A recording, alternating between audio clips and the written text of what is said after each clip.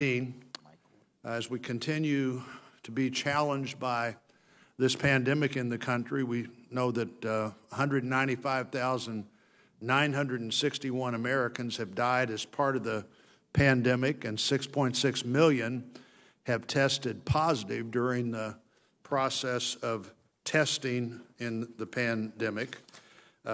This is rapidly swept across the globe, and even countries who thought their cases were contained are facing new outbreaks and dealing with those new and unanticipated outbreaks. This is a new disease in many ways, and even after 9 months, we still know relatively little about this disease or coronavirus generally. This has hindered our public health response. In many ways, this has been like trying to build the plane while we were flying the plane, and that is a challenging thing to deal with. That's not to fully exonerate, certainly, the way the administration has dealt with it or the way it's been funded, and I'm sure that justified criticisms can and will be leveled. But history allows us to look back over past events and to put current ones into perspective. If we wanted to look back just 6 years to 2014, for instance, when West Africa faced the largest Ebola outbreak the world had ever seen, and unlike COVID-19, we knew a lot about Ebola at the time. It had a disease that had been around since the mid-'70s. It was a disease that scientifically we knew a lot more about in 2014 than we do about COVID-19 even today, and frankly, we just didn't handle it very well. We made significant mistakes, and we've seen those mistakes occur in other disease areas. Members of Congress used words when they talked about the CDC response like cryptic and misleading, and thought that the information provided wasn't enough. We even had a case that was found in a Dallas hospital, and the CDC director blamed the hospital. At the same time, one of the nurses in the hospital was allowed to board a commercial flight with CDC's consent.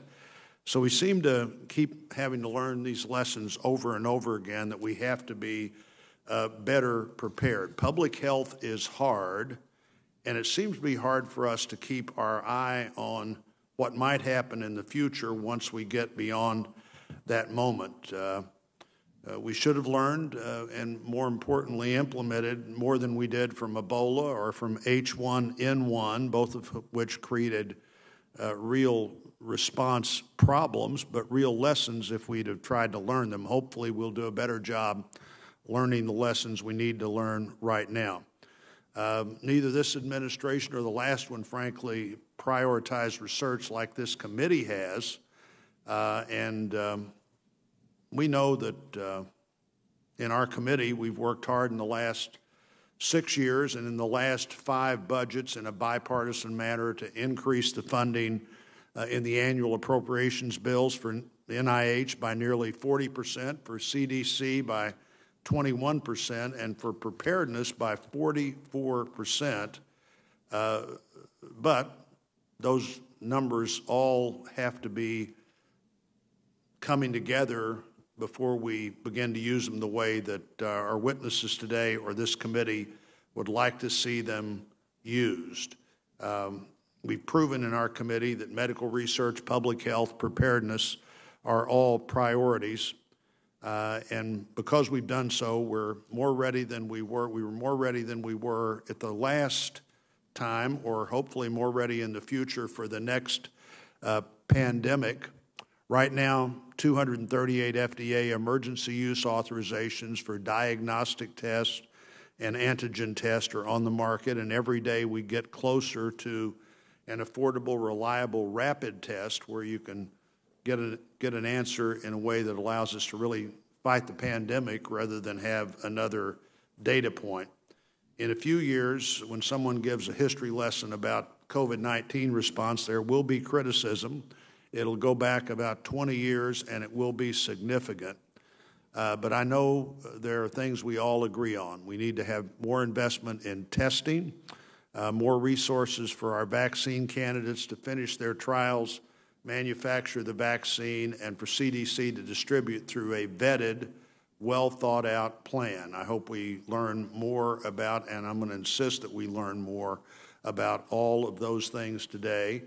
I'd hope we might be able to include child care in our hearing today. We weren't able to do that because of time, but clearly if you're going to get back to school, back to work, and back to better health, child care has to be part of that and something this committee has to stay focused on. So again, welcome our witnesses, and Senator Murray is joining us from her office, I believe, and Senator Murray, we're ready for your opening comments. Well, thank you very much, Mr. Chairman, and thank you to all of our witnesses who are joining us today. You know, as our country approaches a tragic milestone in this pandemic, 200,000 dead, I want to recognize that our rising national death count represents countless personal losses. Families have lost parents and grandparents and children. Communities have lost educators and healthcare providers and other frontline workers. And people have not only lost loved ones, but many have lost the small solace of being able to visit and comfort those they care about in their final moments. My heart goes out to everyone who's struggling with the hardship caused by this virus, whether they are suffering with the loss of life or livelihood. You all deserve leaders who take this crisis seriously, who take action to support and protect you, your family, and your community, who arm you with the facts you need to stay safe. Unfortunately, we have yet to see that leadership from the president. Like many Americans, I was deeply angered last week to hear President Trump admitting that even though he understood COVID-19 was more deadly than even your strenuous flu, that's a quote, he was intentionally playing down this crisis. But I was not surprised. These recordings were not a revelation. The reality has been painfully obvious for months. Early on, President Trump not only claimed this virus was contained, controlled, going away, he claimed it was a Democratic hoax. His vice president wrote on an op-ed arguing that there would be no second wave, just before we saw a heartbreaking and record-breaking increase in new cases and deaths across our country. When it came to testing, President Trump didn't just say he took no responsibility at all. He said he liked the numbers where they were. He said he wanted to slow down testing, and he blamed testing for the rising case numbers. When it came to wearing masks, he not only said that masks cause problems too, he also shared a tweet saying masks represent a culture of silence, slavery, and social death, and a video falsely claiming people don't need to wear masks and there is no cure. He made false claims on treatments as well, continuing to promote hydroxychloroquine, and has suggested we look at bleach as an option. And he is still downplaying this virus. He is still saying it will just go away. He is saying we are, quote, rounding the final turn. Dr. Fauci has made it clear that's not true and pointed out that we have plateaued at around 40,000 cases a day, that daily deaths are still regularly around 1,000. And experts have warned that we still need to prepare for a fall wave that will coincide with the flu season. But President Trump has not been listening to the public health experts. He has been fighting them and suggesting FDA is part of a deep state conspiracy and CDC is overstating the death counts.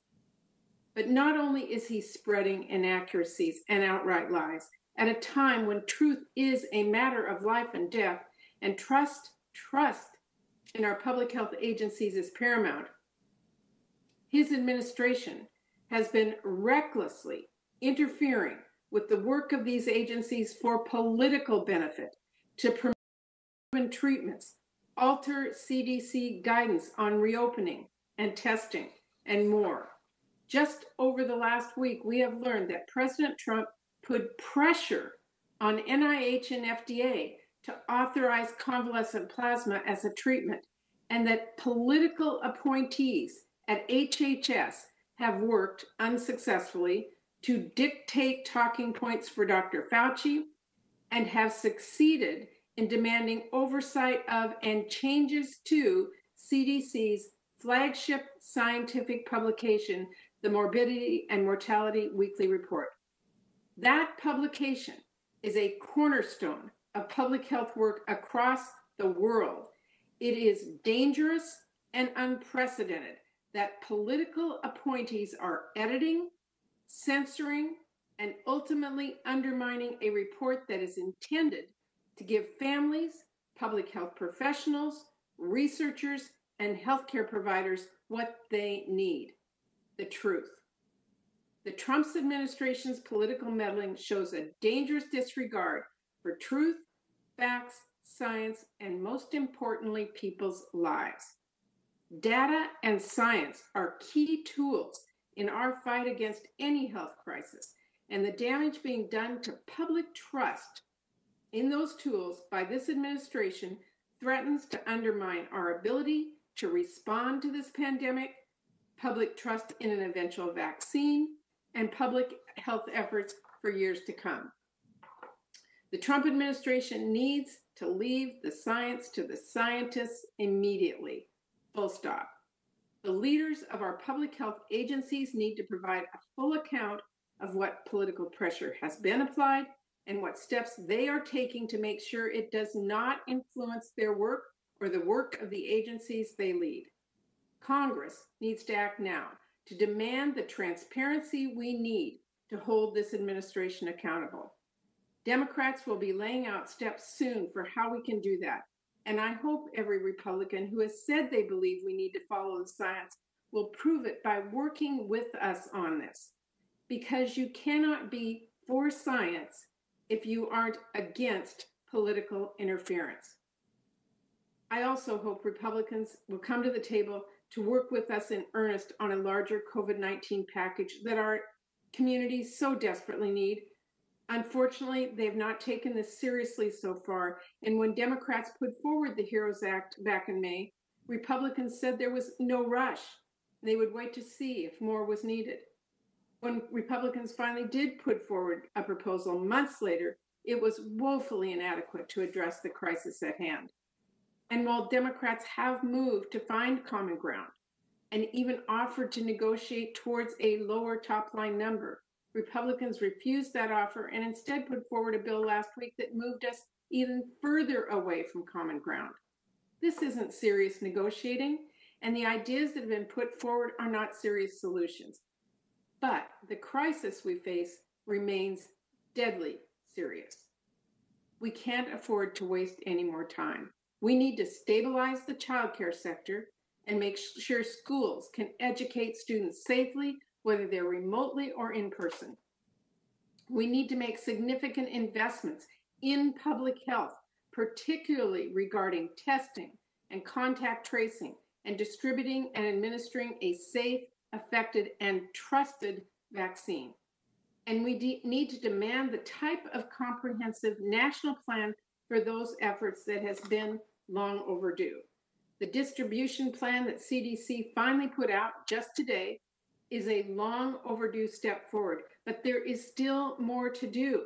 I'm still reviewing this, and I'll have more to say, but it's clear this is still not the kind of comprehensive end-to-end national plan I've called for and that we desperately need. We are still missing important details on research and review, like what standards FDA would use to authorize a vaccine for emergency use development, like how we make sure disparities are addressed in clinical trials, and manufacturing, like how we address supply chain issues and avoid bottlenecks. And we still need more details on addressing disparities. We also need to protect the safety and civil rights of those going to work and provide relief to those who have lost their jobs. We need to support families who are struggling to make rent and afford health care and get nutritional meals. And we need to address the severe disparities we're seeing and how much harder this crisis is hitting Black and Latino and tribal communities. We need to provide relief for our state, local, and tribal governments. And last, but as we have seen recently, certainly not least, we need to make sure, once and for all, that political interference from President Trump does not further undermine our response to this crisis. Now, I'm going to have several questions for our witnesses, but I hope we are all able to get more than just answers in the days ahead. I hope we are all able to finally come together and take action before we lose any more time to save lives and prevent costly mistakes. Thank you, Mr. Chairman. Thank you, Senator Murray. Again, let me welcome our guests today, our witnesses today. Admiral Brett Giroir is the Assistant Secretary for Health. Dr. Robert Kadlec is the Assistant Secretary for Preparedness and Response, and Dr. Robert Redfield is the Director of the Center for Disease Control and Prevention. We're pleased you're here. I'd like to give you time to make an opening statement. We have the statements you've presented. If you can summarize those if you want, but we are eager to get to questions, but we're also eager to hear from you. So Admiral Giroir, why don't you go ahead and start with your opening statement. Chairman Blunt, Ranking Member Murray, and distinguished members of the subcommittee, I am honored to update you on our nation's effort to combat COVID-19 with a specific focus on testing. Testing is an essential component of America's public health response to the pandemic. Recommended practices like wearing a mask, avoiding crowds, especially indoors, and washing your hands, combined with smart testing, is the formula to effectively slow the spread, flatten the curve, and save lives. By being evidence-based, providing county-specific weekly guidance to governors, expanding supplies and managing their distribution, providing the right test to the right person at the right time, and developing and allocating safe and effective therapeutics, we are seeing promising results. Specifically, since the post-Memorial Day peaks in community spread, the number of new COVID-19 cases is down 48%. The number of people hospitalized with COVID-19 is down 49%.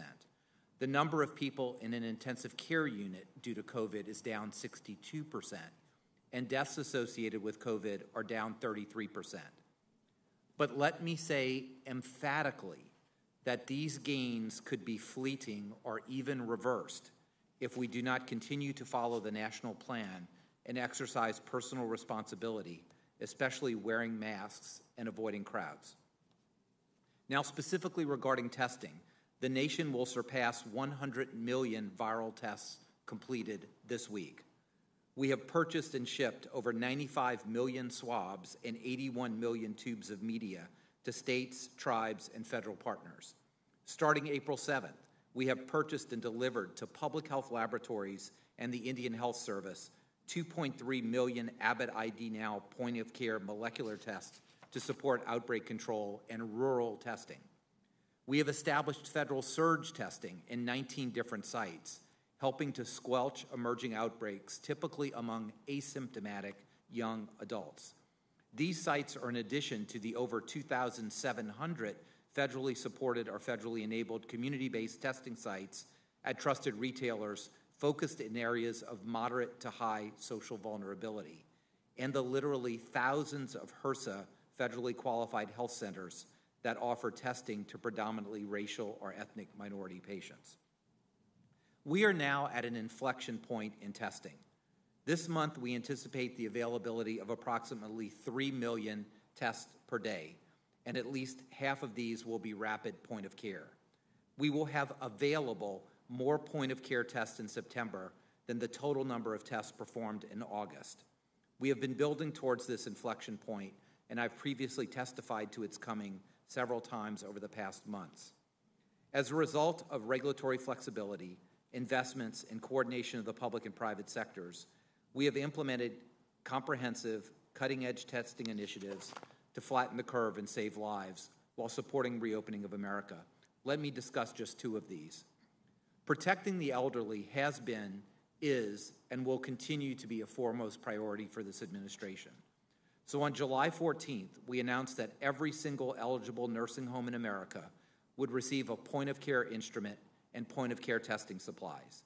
We have delivered on this promise.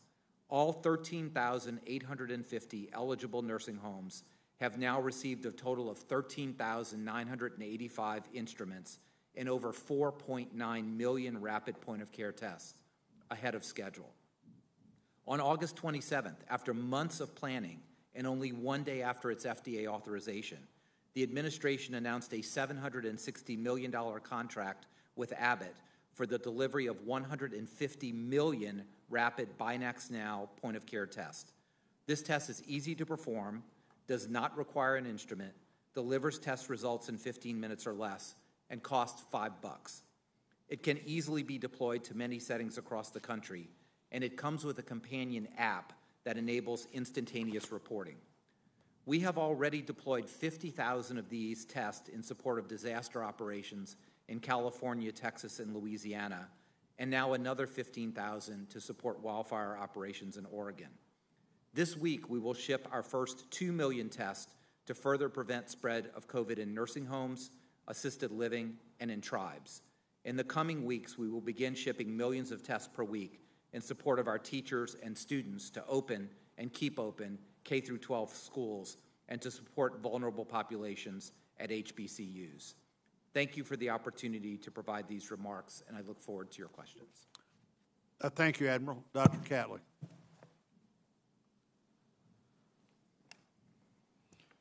Thank you, Chairman Blunt, Ranking Member Murray, and distinguished members of the committee. I'm Dr. Bob Kadlec, the Assistant Secretary of Preparedness and Response. As a medical doctor and former Senate staffer, retired military officer, and having served in the White House, I've spent my adult career working to serve and protect the American people. I appreciate the opportunity to testify before you to highlight ASPR's response to the COVID-19 pandemic, our progress in vaccine development, and our efforts to confront and mitigate this pandemic. I want to thank this committee for providing both supplemental resources for COVID response as well as supporting and sustaining the ASPR organization in the past. Your investments have been critical to support our operations and ensure we have tools available to respond to the COVID-19 pandemic. Throughout 2020, ASPR has used these resources to protect American lives. We've assisted in the repatriation of Americans from China and Japan at the start of the pandemic. ASPR has provided medical surge support in Louisiana, Texas, and Mississippi after Hurricane Laura, and today we have teams deployed to Louisiana and Mississippi prepared to assist in response and recovery operations following Hurricane Sally. We have deployed personnel and teams to California and Oregon to support wildfire response, and the Secretary has just signed the public health emergency for Oregon to assist in the search and rescue of personnel, of individuals who've been affected there. We've deployed personnel to Beirut to assist the government in Lebanon with hospital recovery following the catastrophic explosion. With that, we've supported these calls to action while simultaneously responding to state, local, territorial, and tribal requests for assistance in the COVID response. It is an honor to lead this organization. I'm truly humbled by the selflessness and dedication of the men and women of ASPR. While we have seen a decline in new cases and deaths and hospitalizations, we know it takes constant vigilance and personal responsibility by every American to wear masks, wash hands, and keep our social distance. But as everyone does their part, ASPR continues to work hard to enhance our country's preparedness and response capabilities. I'm proud that ASPR has been part of a driving force in this whole America effort. Since early 2020, ASPR and BARDA began working to accelerate vaccine development. This work was foundational to the development of Operation Warp Speed, a whole-of-government approach working with our private sector partners to produce and deliver a safe and effective vaccine as fast as possible. The supplemental appropriations provided by this committee have been essential in permitting a significant advancements under Warp Speed. As a result, America is far better positioned than before to keep Americans safe, protect vulnerable communities and individuals, and defeat the COVID-19 virus. To date, we have awarded $13.6 billion to support over 50 medical countermeasure projects. 7 of these awards are vaccine contracts. We're making significant progress in advancing these vaccines through clinical trial process. In fact, 3 candidates are in phase 3 clinical trials, meaning that we're closer than ever to a safe and effective vaccine available to the public. 3 others are in phase 1 and 2.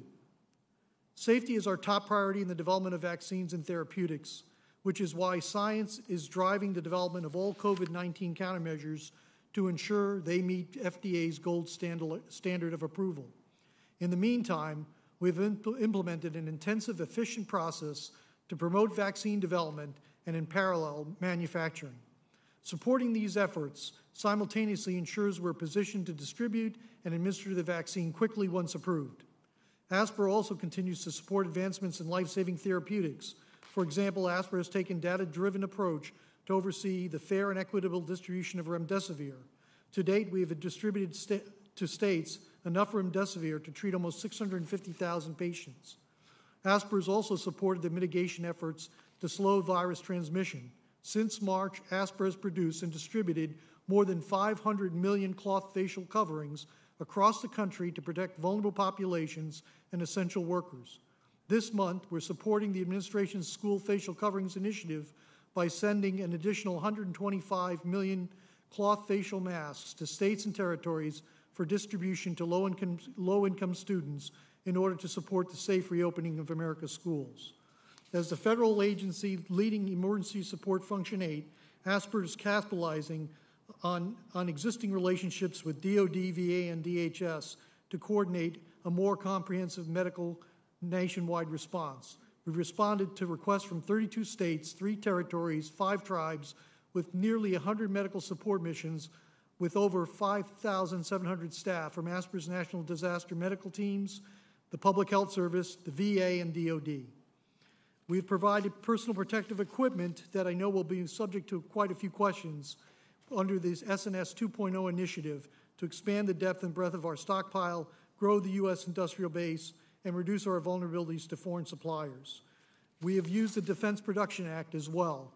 I thank you again for your support and the opportunity to testify before you on ASPR's efforts during this pandemic, and I'm happy to answer any questions you may have at this time. Thank you, Dr. Kadlec. Dr. Redfield. Good morning, Chairman Blunt and Ranking Member Murray and members of the committee. Thank you for the opportunity to be here today. On behalf of CDC, thank you also for your continued support of our public health professionals and the life-saving work they're committed to do 24/7. Over 6,700 CDC staff have been engaged in the agency's COVID-19 response, 1,200 of whom have been deployed to more than 200 locations in the United States and abroad. And I know you share with me the gratitude for their resilience, dedication, and service to our nation. Throughout this global pandemic, CDC has brought its scientific expertise to the front lines, conducting rapid investigation of disease outbreaks that identified the highest risk populations and settings.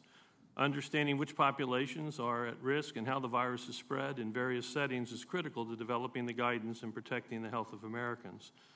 Today, and even after we have a vaccine, CDC encourages all Americans to embrace the powerful tools that we have right now, to wear a mask, particularly when they're in public, maintain social distancing, routine vigilant hand washing, be smart about crowds, and stay home when you're sick.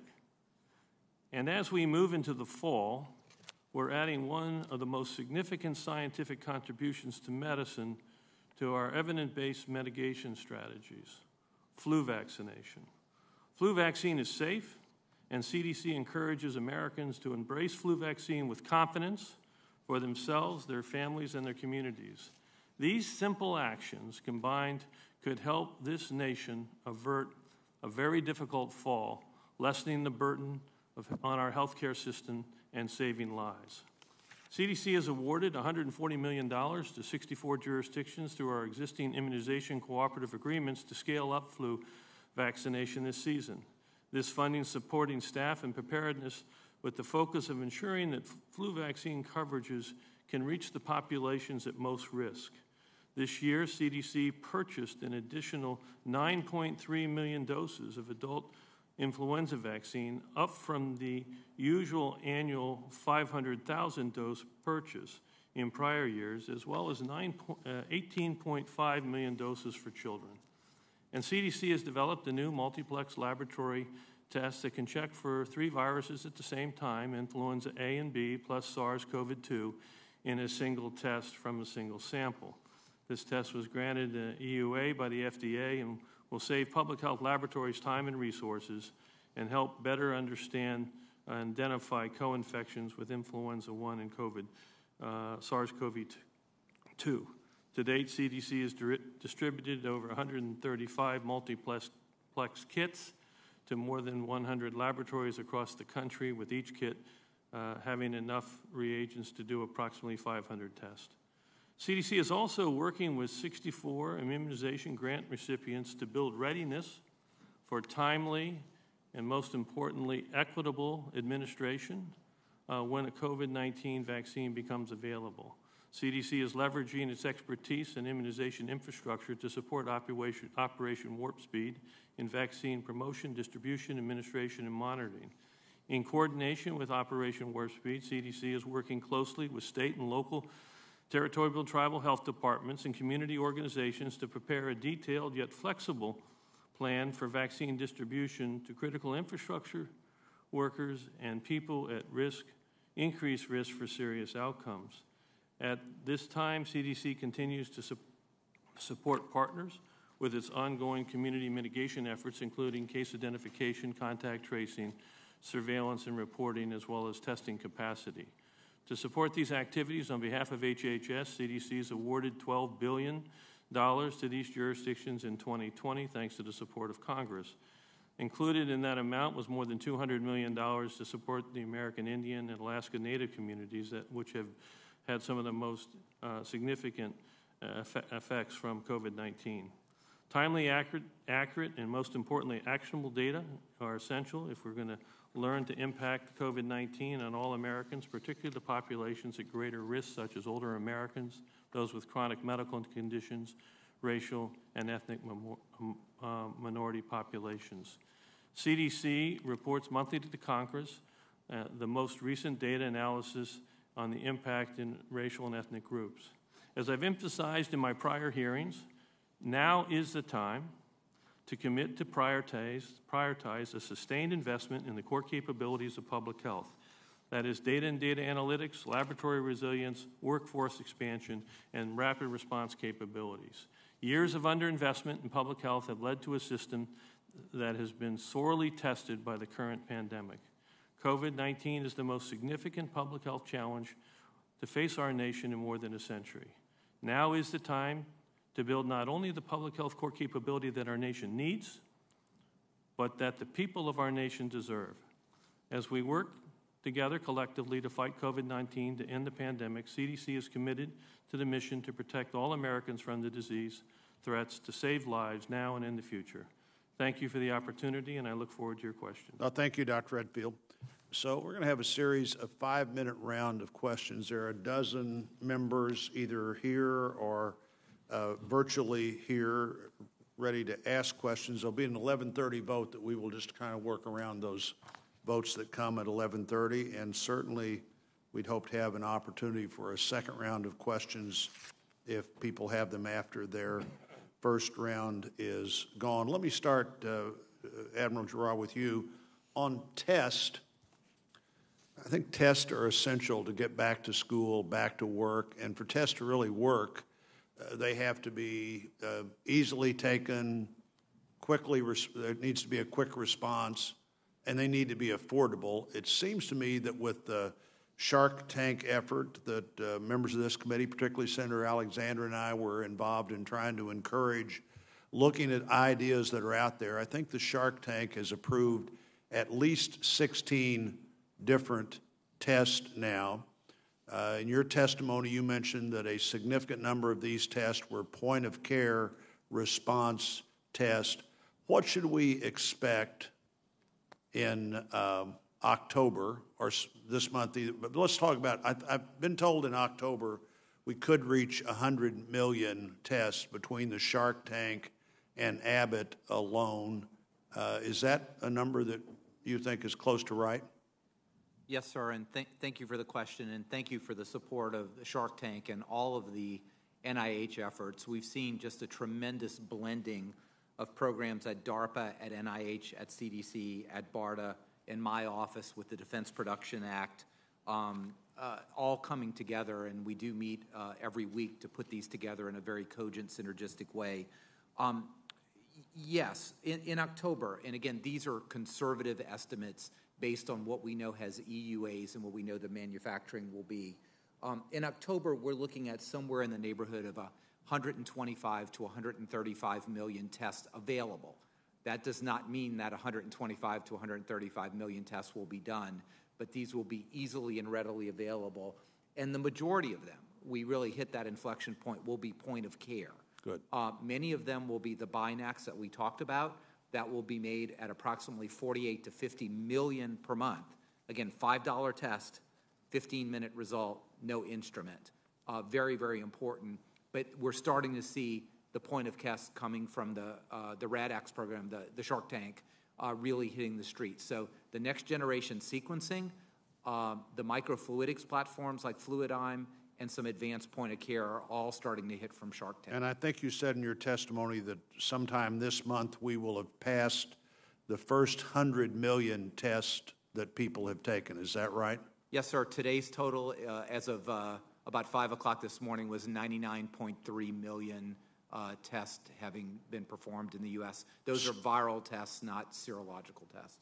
And starting the first of the year, sometime when this is from the outbreak of the COVID-19, right? Right. I mean, when I took over in March 12th, I think there were 15 or 20,000 tests done. It was a very small number. So this is ramped in a historic way. Not just a number. Numbers are important, but it's the ecosystem, the point of care, absolutely, the laboratory. These all have to fit together in a. I think I'm right in assuming, but the three of you would know this better than anybody. If you take a test and you don't get a result for 3 days or 5 days or 7 days, you find out a data point and you find out for that individual the problem they have, but you've generally done nothing to tell them that they could be spreading this disease. Is that correct? Clearly, we want tests to be turned around as rapidly as possible, and that's why point of care is so important. The issue with most point-of-care tests is they're not as, quote, good, sensitive, and specific as the very important laboratory test. Now, everybody's making progress, but you are right. We want rapid turnarounds, and because we have more point-of-care tests and because we're doing more in the nursing homes that way, for the major referral labs that had such an issue with turnaround times, our average turnaround time for Quest, LabCorp, et cetera, this month is 1.49 days. So that has been improved dramatically because of expansion of their capability, but also the insertion of point-of-care tests. But again, that's the average. That averages out the point-of-care plus the test that averages all this down to 1 point. No, sir, that's just the referral laboratories. Got it. Quest Or down to 1.5. The other half of testing is either point-of-care or at your local hospital, which is generally either 15 minutes or within 24 hours. So the turnaround time, at least right now, with all the investments coming together, is under control. I think our sense, many of the members on this committee, certainly my sense of testing has been we want to test that millions of people can take maybe dozens of times and get the information at the time they take the test. And it sounds like to me that we're finally getting to where that's a realistic likelihood. All right, Senator Murray.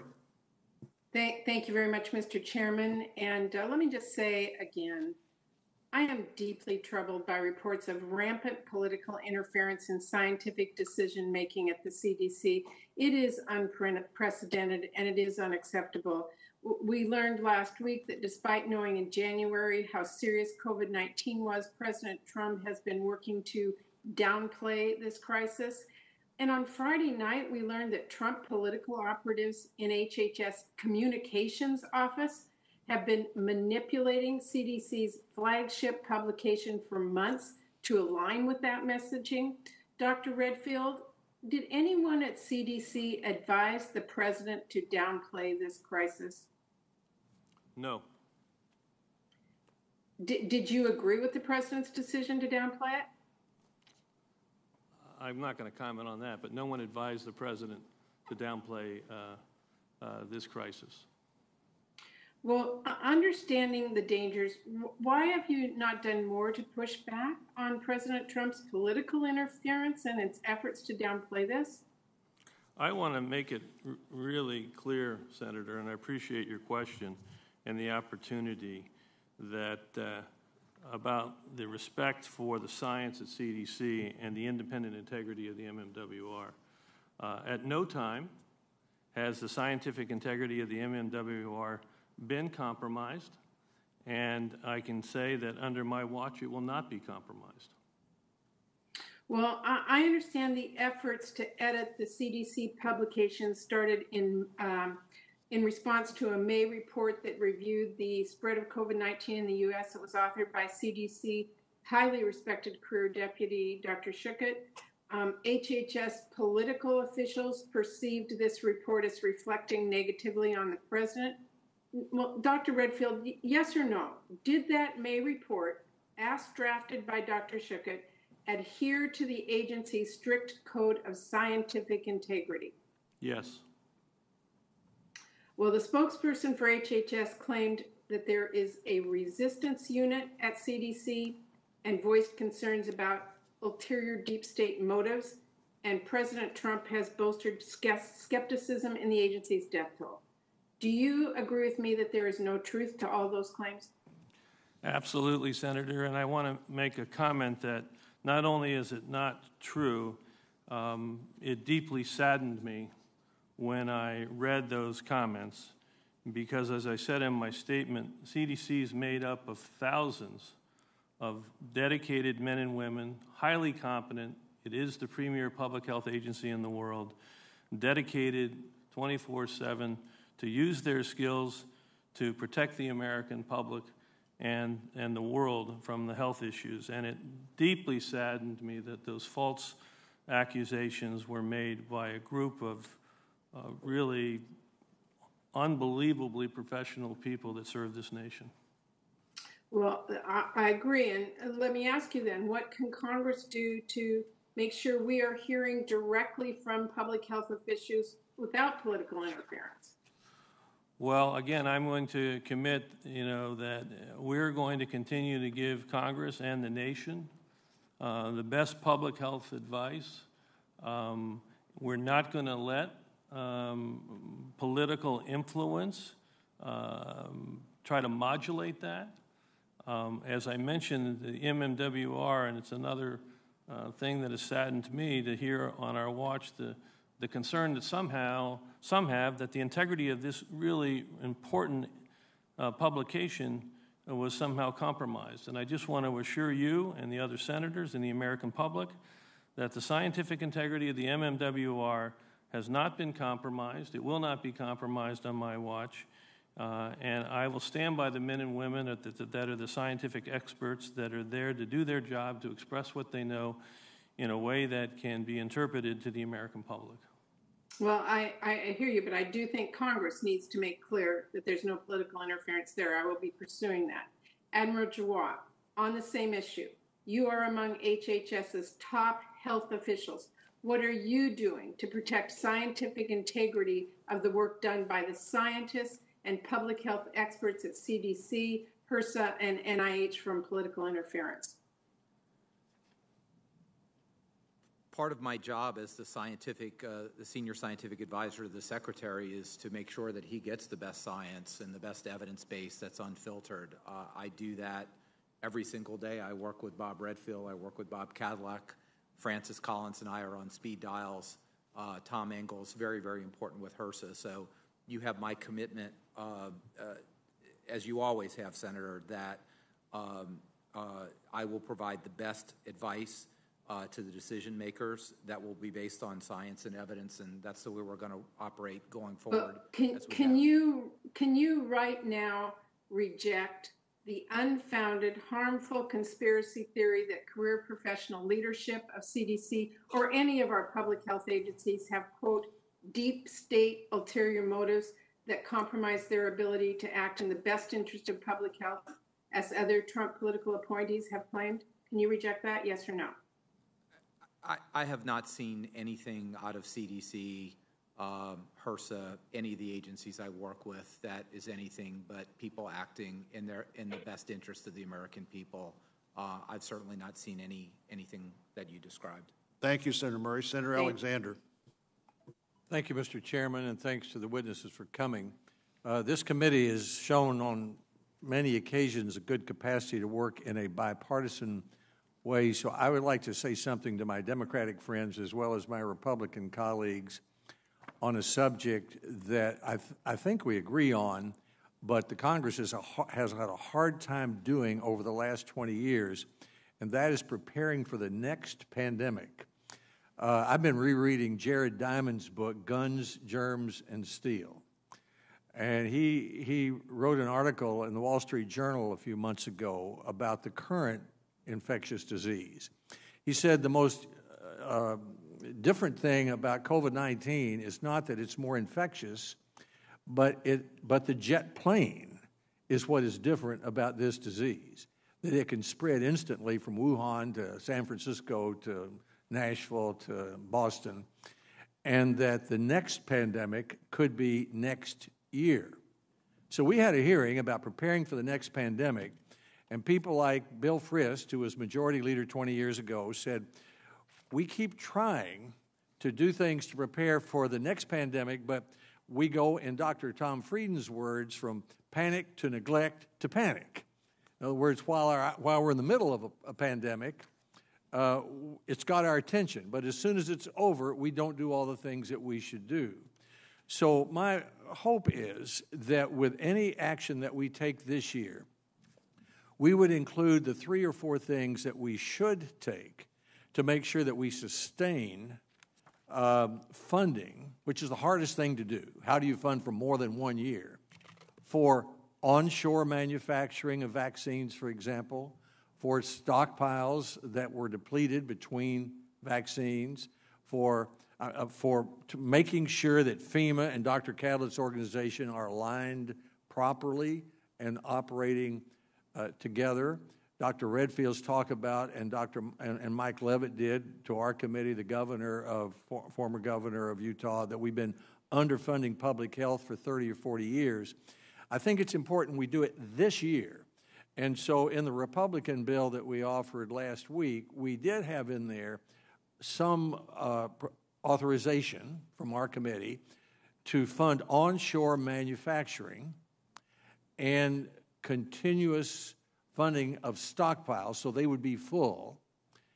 And I would just like for our committee to give that the same kind of attention, the subcommittee, that we gave, for example, to funding for NIH.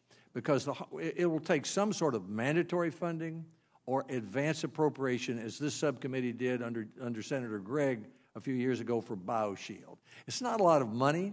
I think what we suggested was $500 million a year for 10 years for onshore manufacturing. Why is that important? In 2012, we created 3 manufacturing plants just for this purpose, but 2 of them, as in Governor Leavitt's words, went cold, and they weren't available instantly to do what we needed done. And the 3rd one had a hard time finding anything to do between pandemics. So we need some funding for it. And then for stockpiles got depleted at the federal level, in hospitals, in states, because of budget cuts. And so we weren't ready for what we needed to be ready for. And then public health funding is a separate one. BioShield is another one. So I think we're not talking about lots of money. What we're talking about is different, is sustained funding for a period of years.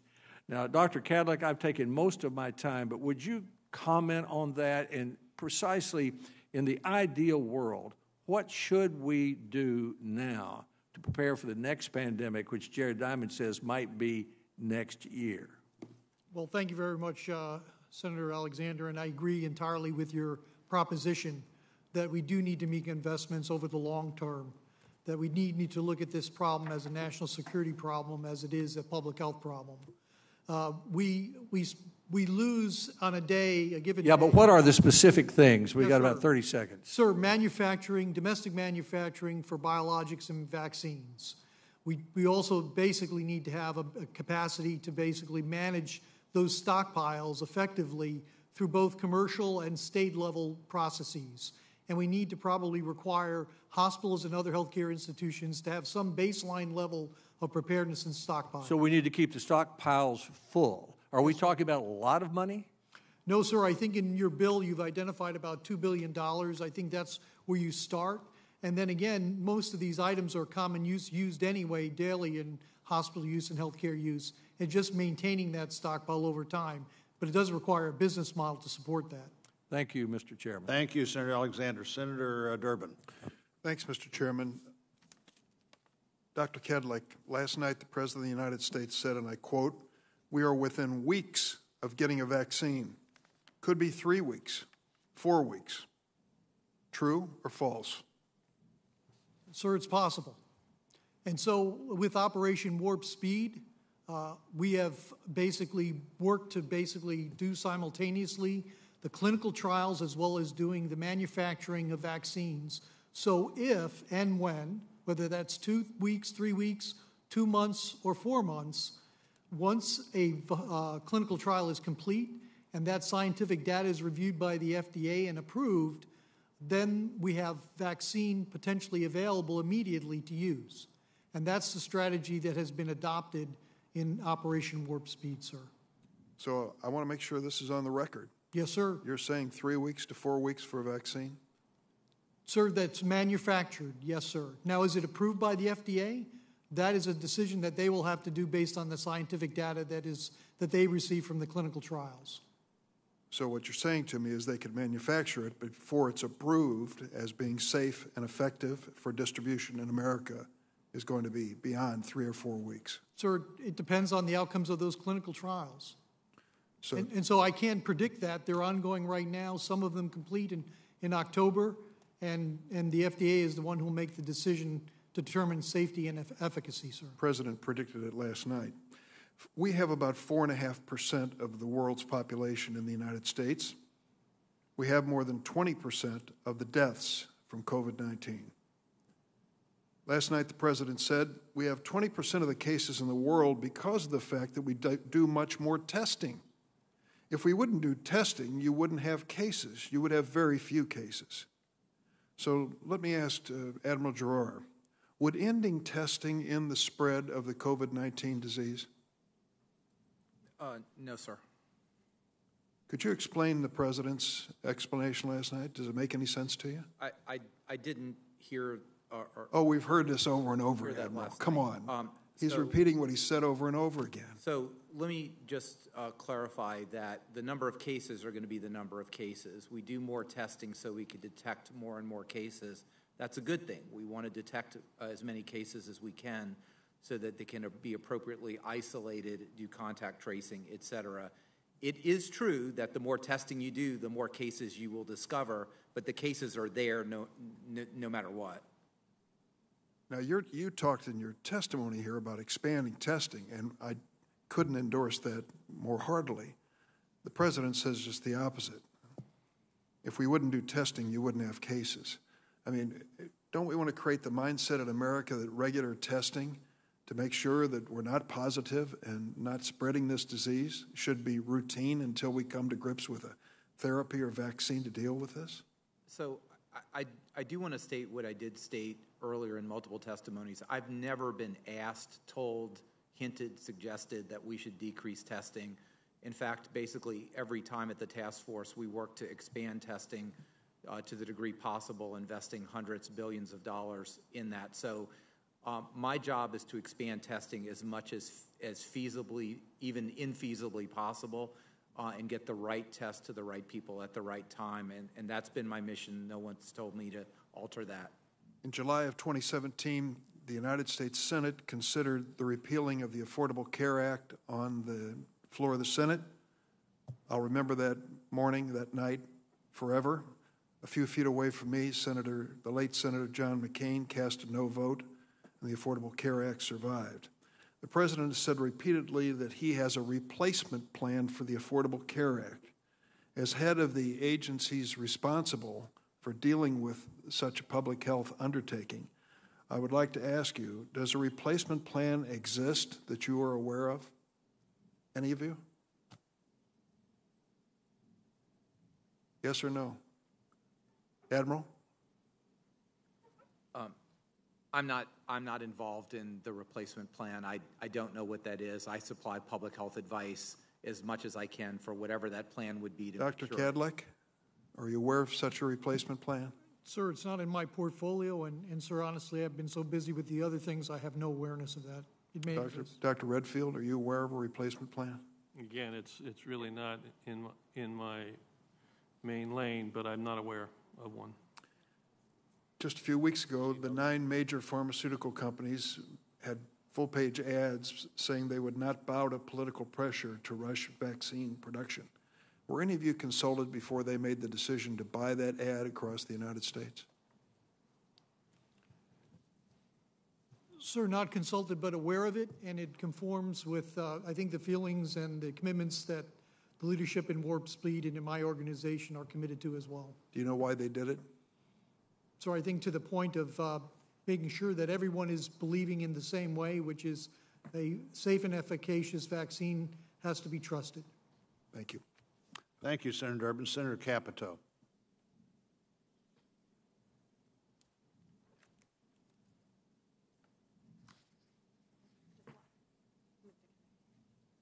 Well, we're trying to figure out how we get Senator Capito for her question. Senator Kennedy, why don't you go ahead with yours, and then we'll go to Senator Reed after Senator Kennedy and see if Senator Capito is ready. Senator Kennedy. Thank you, Mr. Chairman. Thank you, gentlemen, for being here today. You are all MDs, medical doctors, is that correct? Yes. Yes, sir. Would any of you do anything to violate your Hippocratic oath? Never. No, sir. Have any of you, as Senator Murray alleged, recklessly interfered with the treatment or prevention of COVID-19? No, sir. No, sir. Do you know of anyone who has in the Trump administration? No, sir. No, sir. No. Okay. Dr. Redfield, have you ever had polio? No, sir. Me neither. Thank you, science. When the coronavirus was first discovered, we didn't have much science about it, did we? No, sir. You couldn't, like, go to WebMD and look it up, could you? No, sir. We've learned a lot about it, haven't we? Yes, sir. Would it be fair to say, and disagree with me if you do, I know you will, that the coronavirus is a lot more contagious than we originally thought? Is that fair? Yes, sir. Now, I read on the CDC site, tell me if I misinterpret this, that out of every 1,000 people who get coronavirus, not out of every 1,000 people, but out of every 1,000 people who get the virus, 6 are going to die. Is that accurate? It depends on age group and risk factors, sir. So if you were to look right now, individuals under the age of 18, it's about 0.01%. 18 to 19 to say 69, it's more like 0.3%. And if you're over the age of 70, it's about 5% now. Okay.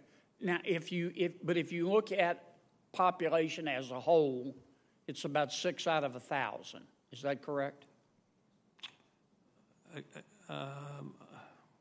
I'd have to get back to you. It's overall, we're probably looking at an overall mortality in the range of somewhere between 0.4 and 0.6% right. of the population. That would be 6 out of 1,000. Yep. That's on the high end. Yep. Obviously, the older you get, the more at risk you are.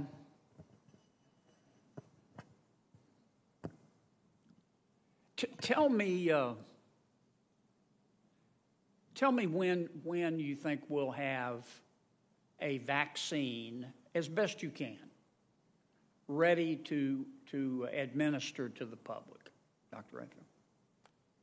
Well, I think as Dr. Kadlec said, I think there will be vaccine that initially be available sometime between November and December, but very limited supply and will have to be prioritized. If you're asking me when is it going to be generally available to the American public so we can begin to take advantage of vaccine to get back to our regular life, I think we're probably looking at late second quarter, third quarter, 2021.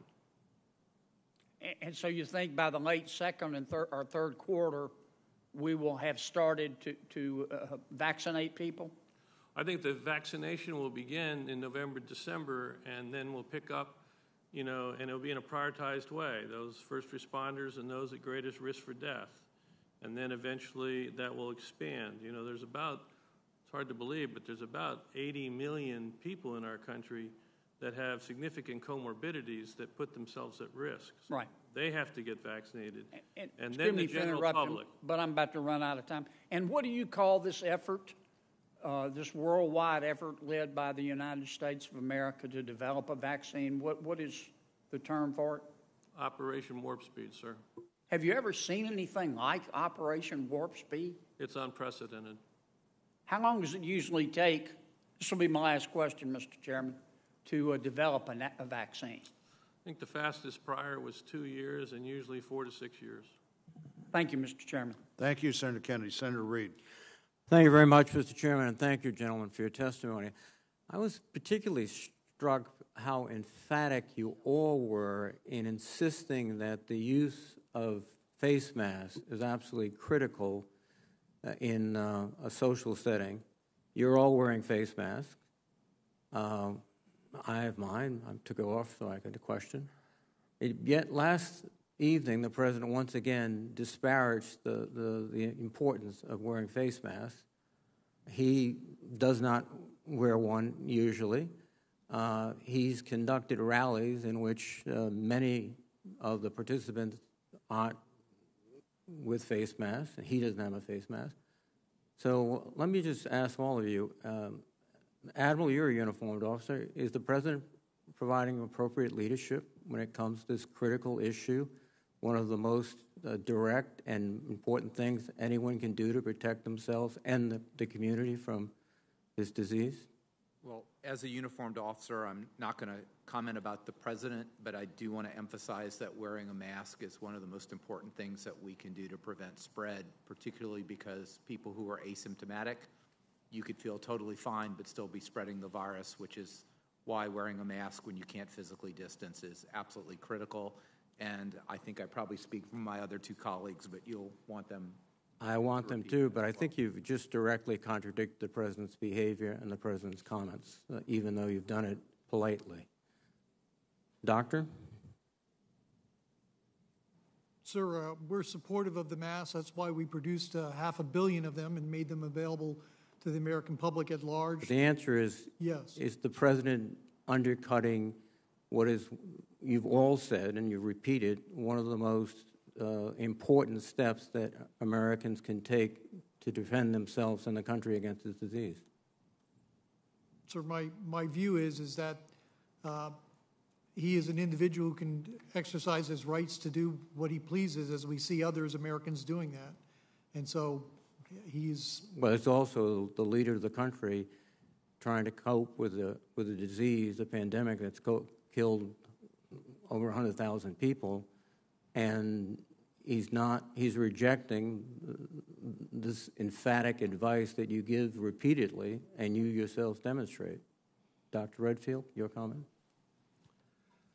I'm not going to comment directly about the president, but I am going to comment as the CDC director that face masks, these face masks, are the most important, powerful public health tool we have.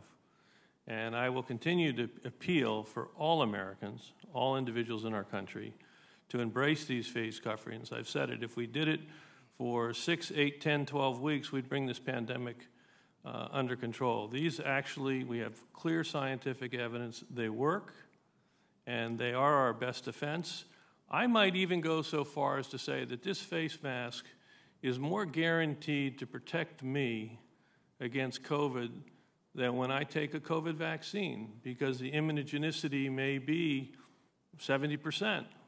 And if I don't get an immune response, the vaccine's not going to protect me. This face mask will.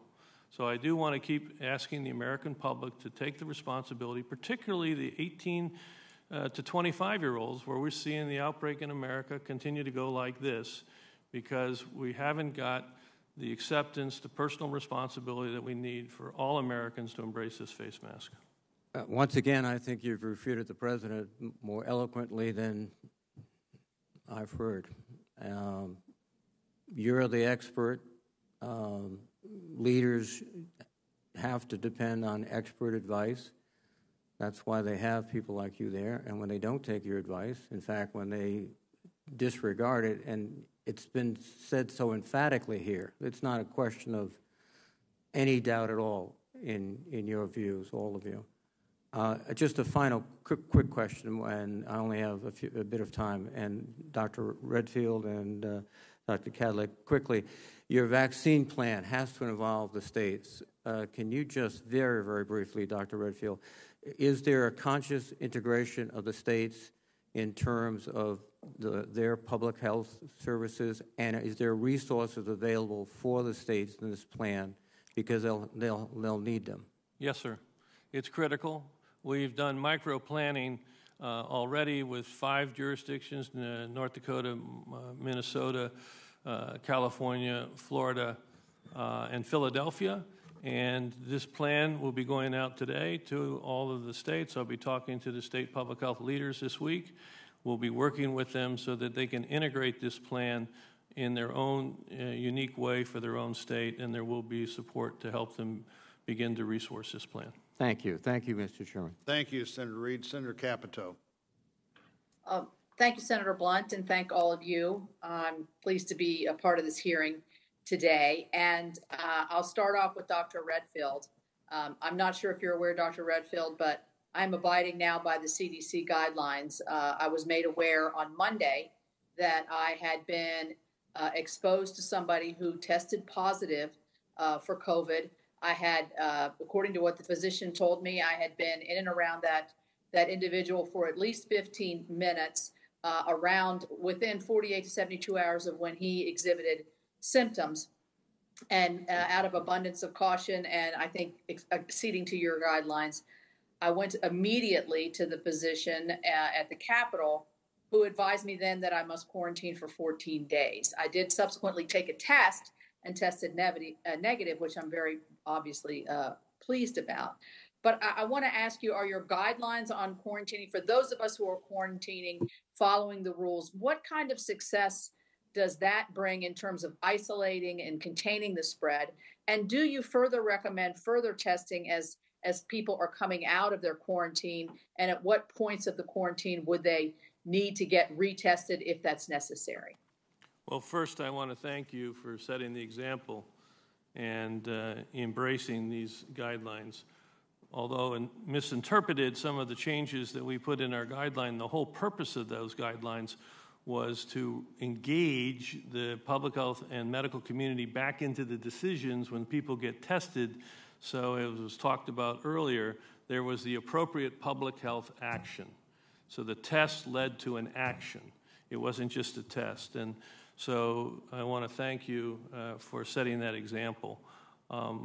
The reality is, if you've had close contact, it could take 7 days, it could take 10 days, it could take 12 days before you turn virus positive. That's why we have our current recommendations based on the data we have for isolation for 14 days. And, you know, as we get more data, that may change, but the reality is the data that we have today, we still support the 14 days of isolation. We do have very good data in our household studies where households that have introduced COVID, where individuals practice masks and hand washing and distancing, we've been able to show there's limited transmission in those household settings.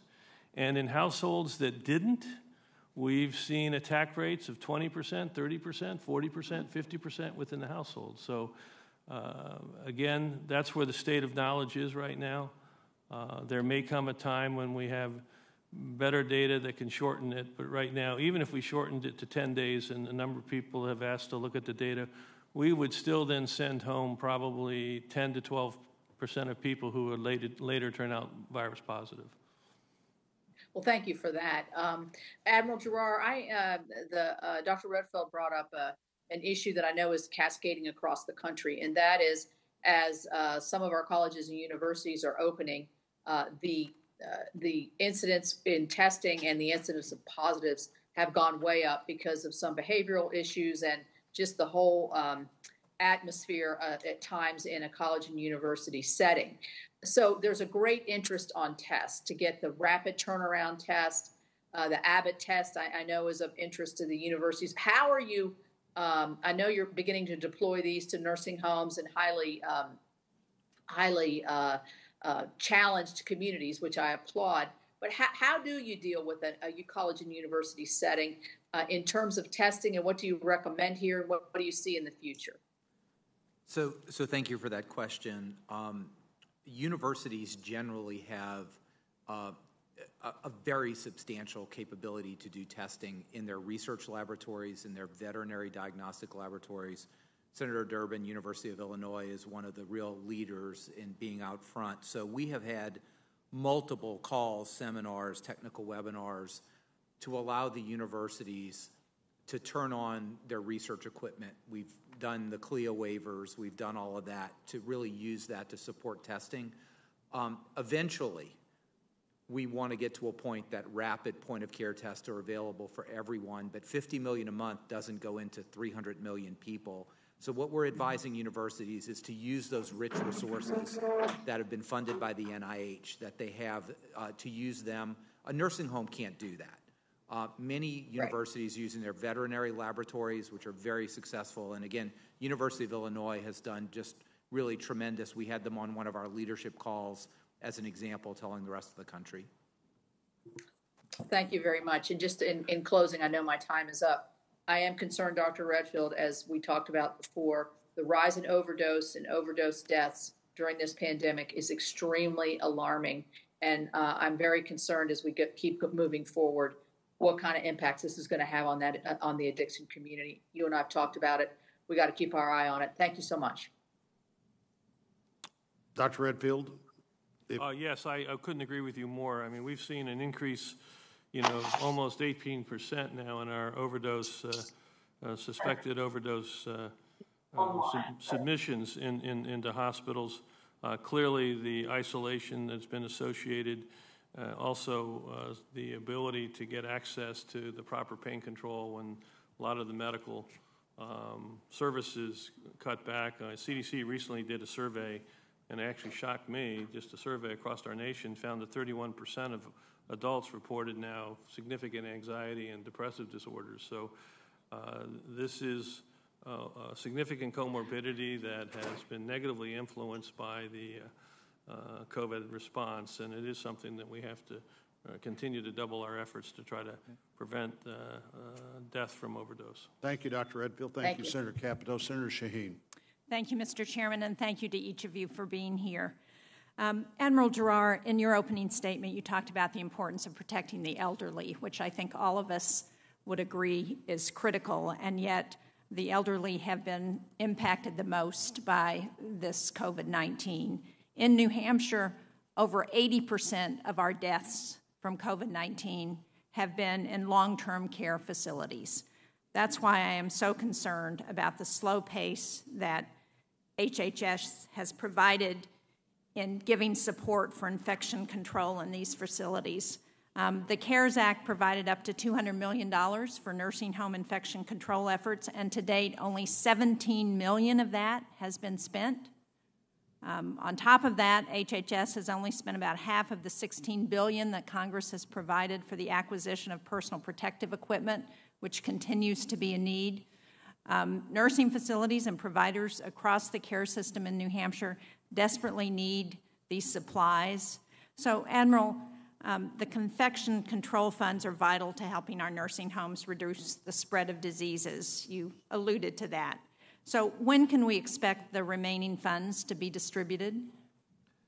I can't answer that on that specific. I don't know when they will be distributed. What I can say is that I know even in the last couple of months, there's been $5 billion of extra funding to nursing homes. $2.5 billion of that is to support testing, which is really in our regime. And we do get Admiral Polubchek, the other admiral on the team with an unpronounceable name.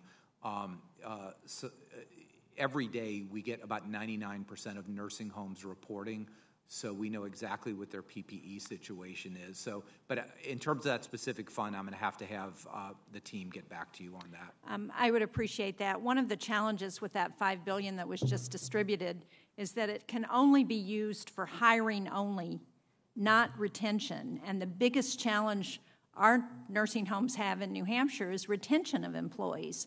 So is there going to be any thought given to providing more flexibility for long-term care facilities and how those funds can be used? And I'm really sorry. I'm going to have to get Seema Verma and the Secretary to respond to that. That's not within my realm of responsibilities. Well, I would urge you to do that, because if we're providing funds to long-term care facilities that can't be used, then it's not accomplishing the concern that all of us share.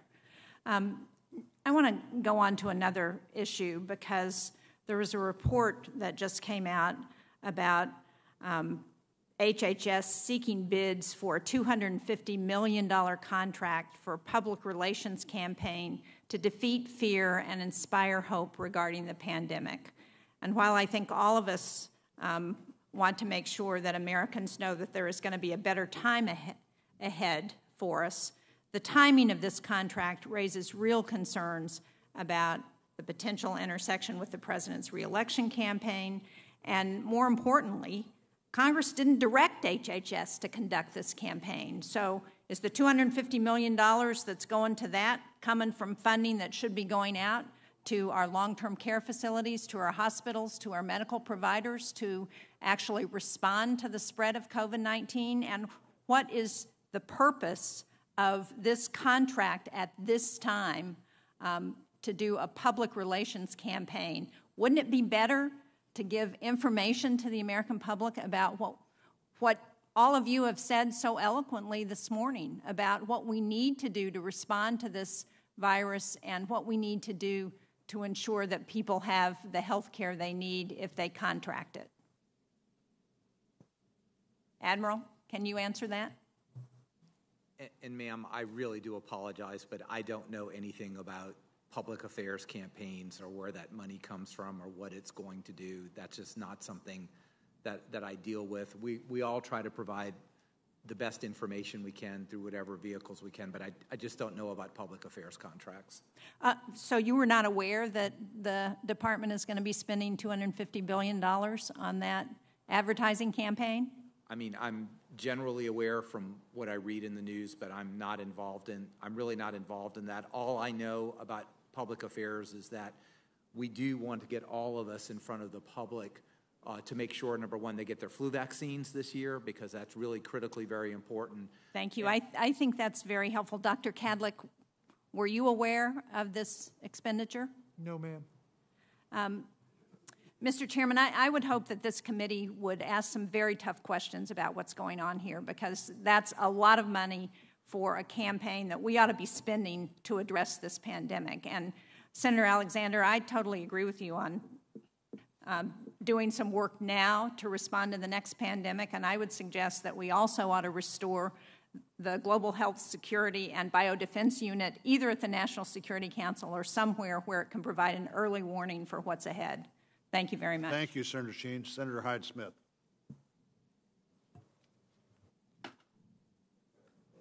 Thank you, Mr. Chairman, and to the panel, I truly thank you for all you have done and your tremendous, tireless efforts of guiding this country through COVID-19. You are to be commended, applauded, and I'm certainly one that appreciates you being here today and answering the questions that we have and being willing to serve in the capacity that you serve in. I represent Mississippi. We're less than 3 million people. And one of our largest challenges is rural health care and getting these vaccines to rural areas such as those in Mississippi. Of course, I'm very concerned about the universities and colleges and the protection that we need there through that age population. But I'm just going to ask you, what are your agencies working on to help address the challenges in unique rural America's response to COVID-19? But mainly, how can this subcommittee support you in that? How can we help you address those issues there? And I'd like to hear from all three of you on that and getting the vaccines to rural America where it needs to be, where we have such a challenge. Thank you very much, Senator. Very, very important.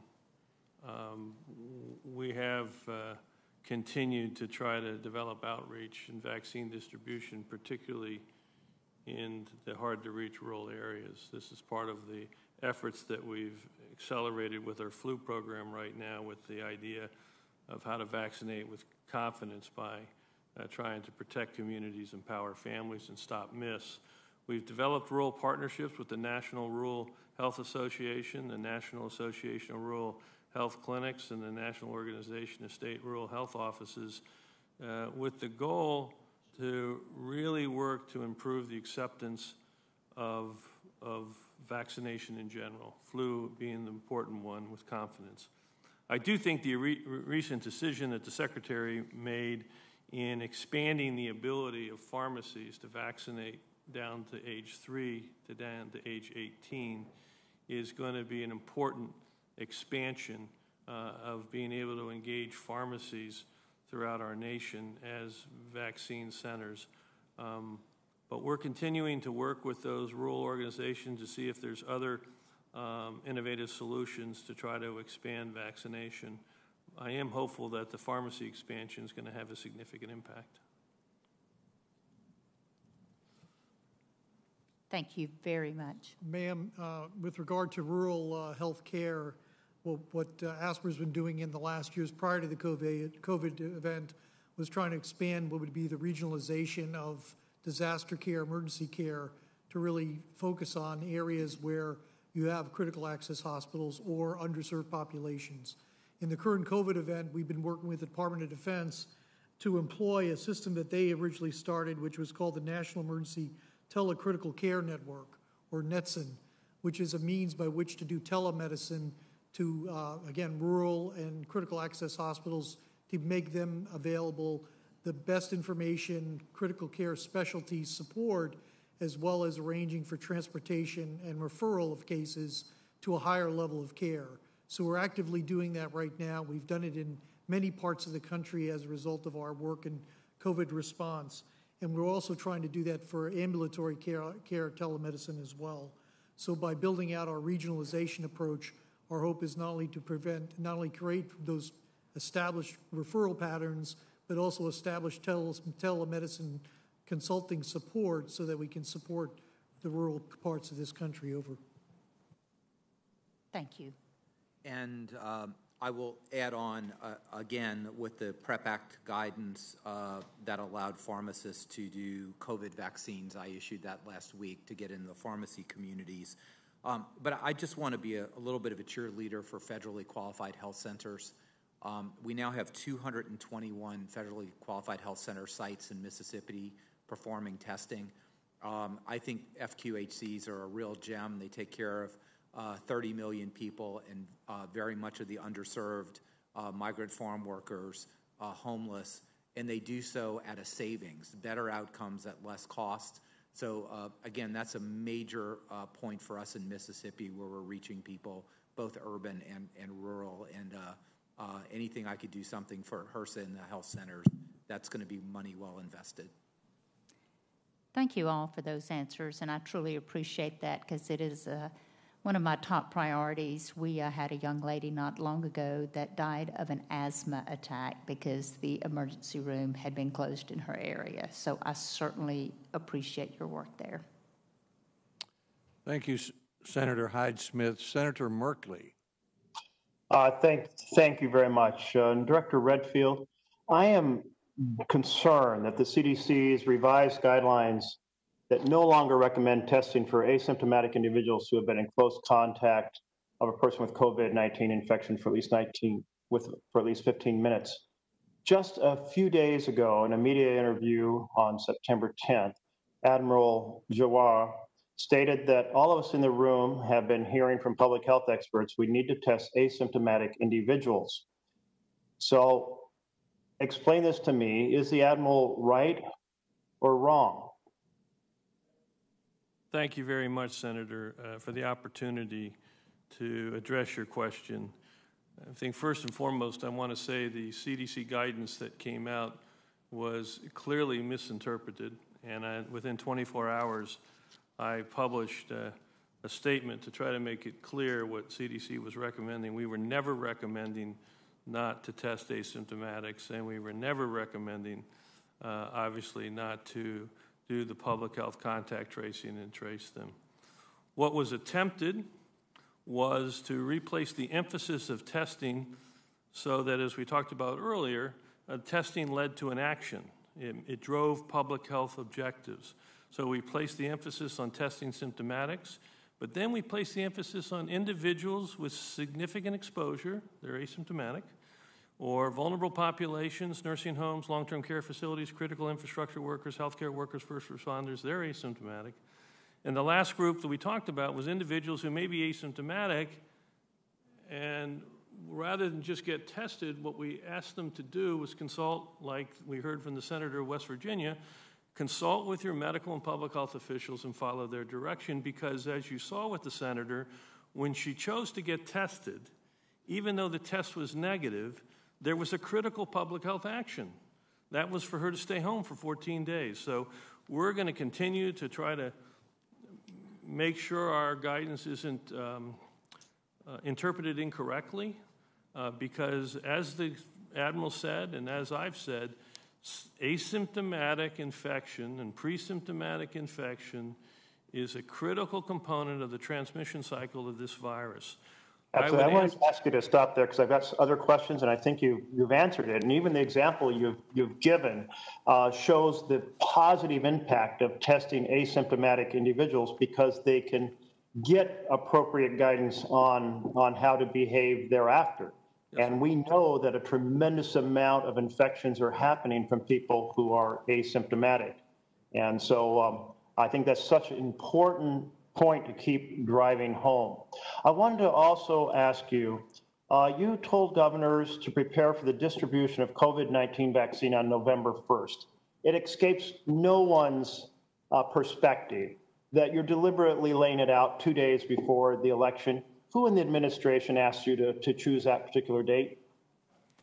No one, sir.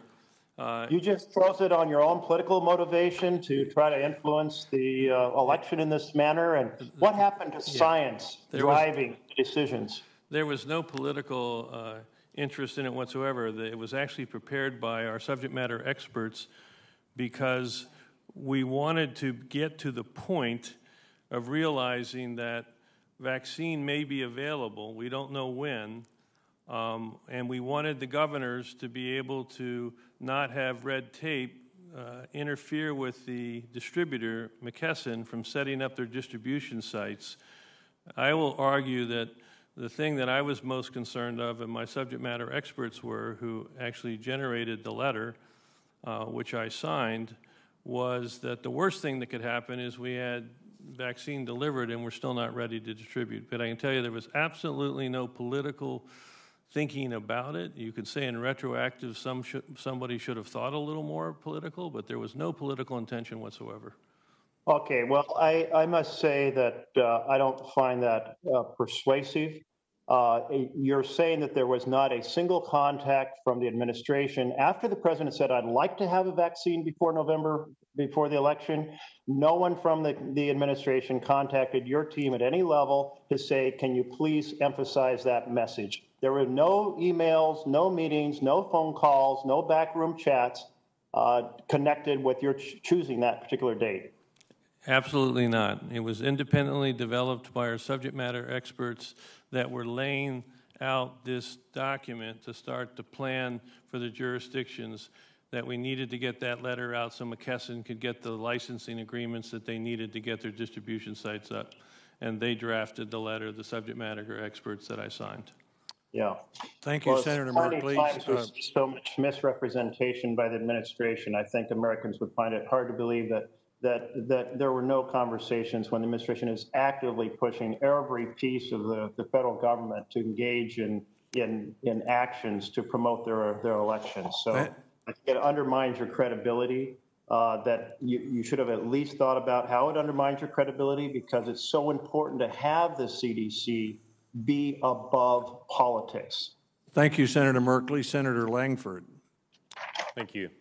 It's been interesting how much the dialogue today has been about politics and about the election. I do appreciate the work that you're doing, regardless of party. I don't find people getting COVID only if they're Republican, Democrat, or Independent voters and non-voters. So I appreciate the ongoing work that you have done for a very long time to be able to work us through this. Your days are very long, and your work is very important. And so we appreciate the work that you continue to be able to do. And this hearing shouldn't try to be some sort of political trap for the president. It should be about the facts and details. So I appreciate that. Let me ask you a couple of quick questions on this. One I want to dig into more. The first one is, there's been a lot of conversation about the amount of resources that is needed for the vaccines, especially, and for vaccine production and distribution. What do you still need for vaccine production and distribution as far as supplemental appropriations? Senator, thanks for that question. At this point, we have funded 6 vaccine candidates for both advanced development and manufacture. I think at this stage, the $13.6 billion that has been appropriated, or pardon me, committed for this purpose is adequate for that, for the initial part of this. If you're talking about at this point in time when one vaccine candidate may fail and we may have to replace it with another candidate or expand production of another, that could basically change our accounting and our calculus for what we would need. But at this stage, we have what we need, and we're poised, at least at this point, I think by the end of this month and into early October, to at least have the funds that we need to basically provide for the first several candidates. Okay, that's good to know. There's obviously 6 different candidates going through the vaccine process right now because no one knows if any one of them is going to be successful. So you've got basically 6 hooks in the water at this point. I'm going to drill down a little bit on the vaccine candidates that are out there and also some of the treatments. Some of the pharmaceutical companies have chosen to do ethical production. That is, they're not using tissue from aborted children for the production of the treatment or of the vaccines. Some of them have chosen to use aborted fetal tissue in the production of the vaccines. How are you balancing out to be able to make sure that there will be an ethical alternative for individuals that don't want to take a vaccine that's also produced using the tissue of an aborted child? Sir, thank you for that question. I'm going to have to take that for the record and bring you back an answer to get more details on those particular matters. I don't have those immediately available, and I do not want to misspeak on this issue. It's fair enough. Dr. Redfield, do you have any comments or thoughts on that, on the production? Again, I would have to go back and see specifically. I think my recollection is we're going to have a number of candidates that's not going to compromise one's ethics related to the use of human tissue. But I will have to get back to you, too, because I don't want to say something that's incorrect. No, I get that. And it's not just human tissue in the production. I mean, there are some companies that are using adult stem cells. There are some that are using placentas from children after birth. Those are not objectionable. I don't find anyone challenging that. So it's not just the use of human tissue. It's specifically the use of tissue that's from aborted children that becomes the challenge. And the Moderna is using embryonic kidneys. Cells from aborted children. Johnson & Johnson is using aborted children embryonic retinal tissue for its production of the vaccines. There are others that are not choosing to use those tissues from children. And so I think there just needs to be as many options out there as we can. And again, I just wonder on the science side, if we don't have to use tissue from aborted children, why would we do that when there's other others that are choosing to be able to develop vaccines that are not being used that way. So I want to be able to follow up with you on that and just be able to see what options are out there and how we're handling the funding and what direction that we're going to go. And long term, for vaccines, most of the vaccines that we have in America now don't use embryonic tissue in it. There are still some that still do, that is the line that is still used. And again, when we don't have to do that, why would we do that? And to have it as ethical as we possibly can. So again, I appreciate the work. We'll follow up in the days ahead on this particular topic because I think it's very important that as many people get vaccinated as possible. And I don't want to have a reason for people to not go get a vaccine because they're concerned about the origin of the vaccine. I want as many people as possible to actually get a vaccine because I think it's important. And it's been an odd conversation to hear so much of people saying, well, I'm challenging whether we're going to get a vaccine because the Trump administration may be rushing this. And so I don't want to go get one. I think we need to have nothing that distracts from the science and the details of this as we walk through it as well. So appreciate your work. Thank you, Senator Langford. Senator Schatz. Thank you, Mr. Chairman. Thank you to the panelists for being here. I'll start with Admiral Giroir. You said in July that it was not a question that we would be soon running 1 million tests per day. We've gone from about 800,000 tests per day to 675,000 tests per day. What's happening?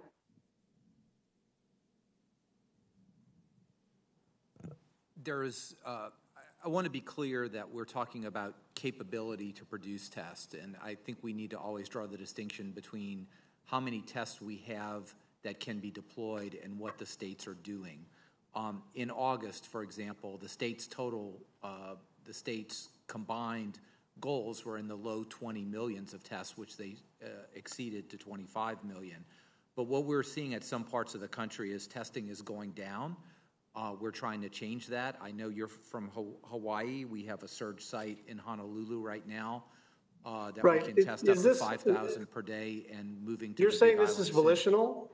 I guess the question is this a supply chain problem, or are you saying that states are individually deciding to do less testing? This is not a supply chain problem. We had double the availability of tests that were done in August, and we'll be over 90 million tests available in September. I would presume that a higher proportion will be done because they're going to be very easy to do. They're going to be point-of-care Binax testing, and that we're surging in nursing homes. But this is not a supply problem. Can we talk a little bit? Can we just talk a little bit about the Binax testing? Because I guess where a lot of people are coming from is that we hope you're right that this new test is a game changer, and we are pleased, and I think it will be very helpful in the context of first responders and in nursing homes and perhaps educational context as well. But it's a card, and as you know, you can't really process that many tests at once this way. And so although it's really useful in certain contexts, it's not going to get you to your 90 million tests goal. I mean, in your testimony today, you say that we should have 90 million tests completed by the end of September. We're about halfway through September, and we're at 10 million tests. Did not say that. I said we have in today's testimony. I said we will have the availability of 90 million tests in September. I never stated that we would do 90 million tests in September. We're certainly hoping that the testing goes up. And let me just say about Binax, it only takes a swab and put it in and wait 15 minutes. I could probably go through this room and swab everyone and do that within about 5 or 10 minutes. So it's a low throughput test, but you could do them very rapidly and quickly. So I would expect that as many of these that get put in the market, particularly used in nursing homes, assisted livings, and to support K through 12, that they would be used very, very rapidly. What is the difference, just because I have limited time, what is the difference between testing availability and tests being completed? Because that seems like a sort of a distinction that is lost on the ground. To know that there are 90 million tests theoretically available, but the nursing homes, the schools, the first responders, the firehouses, they don't have the tests available. So what does it mean that it is theoretically available to do 90 million tests, and yet people can't get their hands on a test? I don't think that's true. I think people can get their hands on the test. Even with federal sites, we have 2,700 in retailers. We have surge sites. There is enormous capability in the referral labs. So the testing is available. Even when we do surge sites, unless there's not a public order that demands people to come in and get a swab up their nose. This is voluntary, and sometimes the demand is not there. But let me just turn that around and say, with the Binacs, that's one reason why we purchased them all for the federal government, the first $150 million, to make sure they got to sites that would use them and really could benefit them, like nursing homes, assisted living, tribes, HBCUs, disaster situations, and in just a couple of weeks to support K through 12. So I do Admiral, expect those will. Admiral, I know you're working on this, and I know you're trying to do this in good faith, but I just want to convey to you that when the surge testing happened in the state of Hawaii on the island of Oahu over the last 2 weeks, it was only then that we were able to test our firefighters. It was only then that we were able to test our first responders. It was only then that we were able to have the tests available to do what it is that is theoretically possible under other circumstances. And it was only because we saw a precipitous spike in COVID cases. And so it is not true.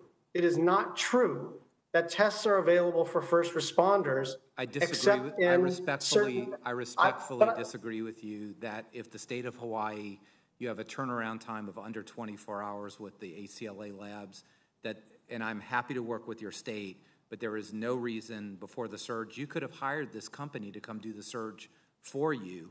We did it, sent it down there, and the demand was great. Hawaii has been unbelievable to work with. We've been doing fully subscribed 5,000 tests a day, but I am very happy to work with Hawaii. The Surgeon General just went down. We're expanding on the Big Island, but there is no reason that first responders could not have been tested before the surge. Well, I'll just end with this, and I'm sure my time is almost up. There continues to be a disconnect with how things are represented in this committee, in the United States Congress, and how things are felt on the ground. This was evident in February when we met with HHS, and it continues to be the case here. We hear lots of triumphant statements with lots of data, but on the ground, people still lack resources. Thank you, Mr. Chairman. Senator Baldwin. Thank you, Mr. Chairman. So the administration's failure to confront this deadly pandemic has led to lost lives. There is still an urgent need to provide more support to our communities. And I'm increasingly concerned that the funds appropriated thus far have not been handled as well as they could. They've been misused and mishandled. Last month, I wrote to Vice President Pence about a health system in my state that temporarily suspended COVID testing for patients undergoing surgery because of supply shortages. I've heard from assisted living facilities that they can't get the tests they've ordered, and academic medical centers that aren't able to secure a reliable source of reagent. However, Wisconsin did receive unrequested hydroxychloroquine before it ever received a ventilator. Congress provided more than $16 billion for the Strategic National Stockpile for critical supplies of PPE. Less than $9 billion of that has been obligated for the stockpile. Dr. Kadlec, what percentage of the funds appropriated for the stockpile this year have helped states get the PPE and testing supplies they need? As of this moment, what is that percentage? Ma'am, I'm going to have to get you back to you with a percentage. But what we have done in terms of our approach to basically managing the PPE part, and I'll defer to Admiral Giroir to talk about the testing piece, is that we've basically made available everything that we had in our stockpile by May, beginning in March with the monies that were available in the CARES Act, the subsequent CARES Act. We've been basically funding, if you will, the purchase of personal protective equipment to be distributed through commercial distributors directly to hospitals.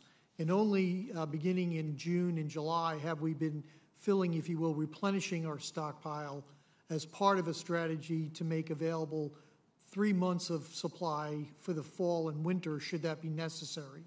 We are, by the virtue of teletracking now, getting information from hospitals. Last week, about 95% hospitals have been reporting to us, and I'm just looking at your state, ma'am. We've identified that 16% of hospitals have one shortage of PPE that may be one type of PPE that may be 3 days of supply or less. So right. I'm aware of the Wisconsin statistics, but I'm also aware of the $16 billion that we appropriated to address stockpile issues. So you may have chosen a different strategy, but I think when we're 6 months into this pandemic and we still can't get the supplies we need, and you've identified the supplies that are in high demand, that you should use the money we appropriated to obtain those things.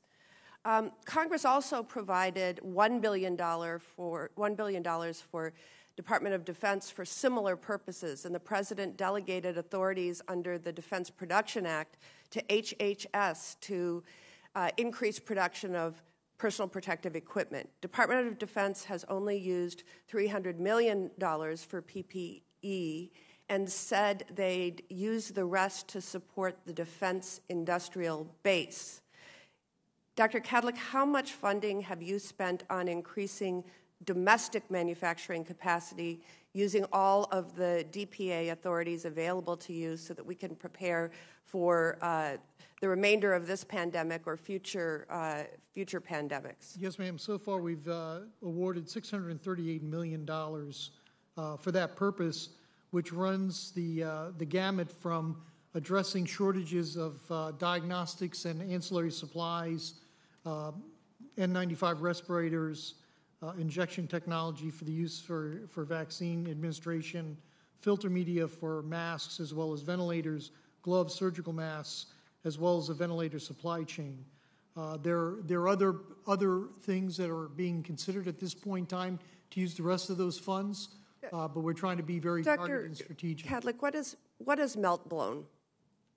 Ma'am, that's the material, the fiber material that's used in the disposable surgical mask, N95 respirators, as well as ventilators. Have you used the DPA to either increase production of melt blown in the U.S.? I'm not talking about contracting. I'm talking about using the DPA authorities. Yes, ma'am, we have. And have you used DPA authorities to shut off the export of melt blown when it's obviously so needed here? Ma'am, I'm going to have to get back to you on a firm answer on that, but my recollection is that we have. We did limit the export of that material, but I have to be sure and return you a positive answer. Please do. Thank you, Mr. Chairman. Thank you, Senator Baldwin. Senator Graham. Thank you, Mr. Chairman. Dr. Redfield, have you been part of the task force since this beginning? Yes, sir. Okay, so see if I've got the timeline right. I believe President Trump was briefed by Mr. O'Brien on January 28th. You had a major problem coming out of China when it comes to the coronavirus. He sets up the task force on January 29th. Is that correct?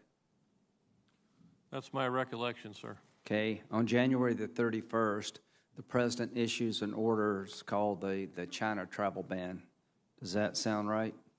Yes, sir. 31st of January is when the request was to inhibit travel to China. Okay. On February the 29th, Dr. Fauci was asked by a host of the Today Show, this is Saturday morning. People are waking up right now. We're real concerned about this. They want to go to malls and movies, maybe the gym as well. Should we be changing our habits? And if so, how? Dr. Fauci says, February the 29th, no, right now, at this moment, there's no need to change anything that you're doing on a day-by-day basis. Right now, the risk is still low, but this could change. Is that the general view back in February 29th? Did you agree with that assessment? At that time, there was limited evidence of community transmission in the United States. Okay. So In March, there was an order basically issued declaring this a national emergency. Do you recall that? March 11th? Yes, sir. I think Secretary Azar called it a public health emergency. I think it was January 27th, and then the president, a national emergency. On March the 13th. March 11th, we do a travel ban from Europe. Is that about right? Yes, sir. Between January the 29th and March 13th, did the task force ever recommend shutting the country down? No, sir. When the task force recommended to the president to declare this a national emergency and to basically encourage shelter-in-place orders, did the president respond to the recommendation of the task force? Yes, sir. Was there any time where the president refused to do what the task force recommended about shutting the economy down before he made that decision?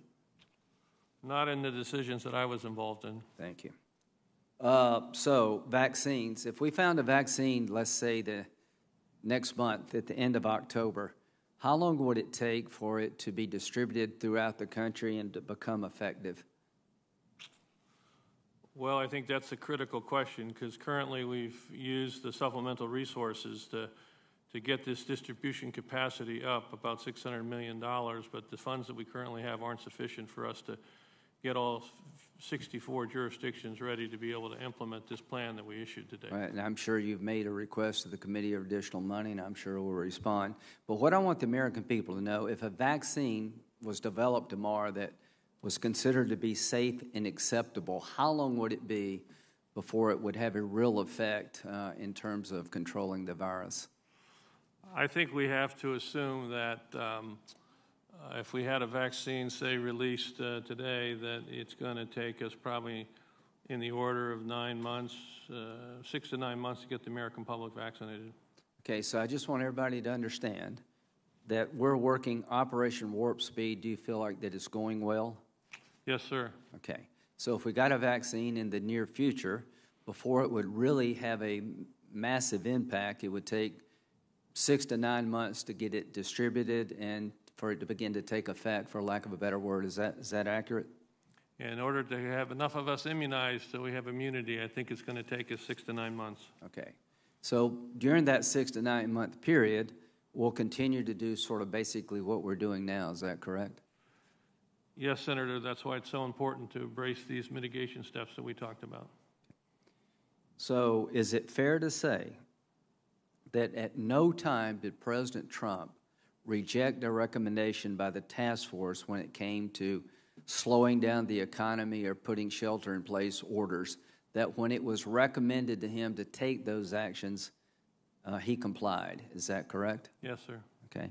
Is it fair to say that as late as February the 29th, Dr. Fauci, one of the experts of our time, was telling people it's okay to go to the gym, it's okay to go out and about, because at that time we thought the risk was relatively low?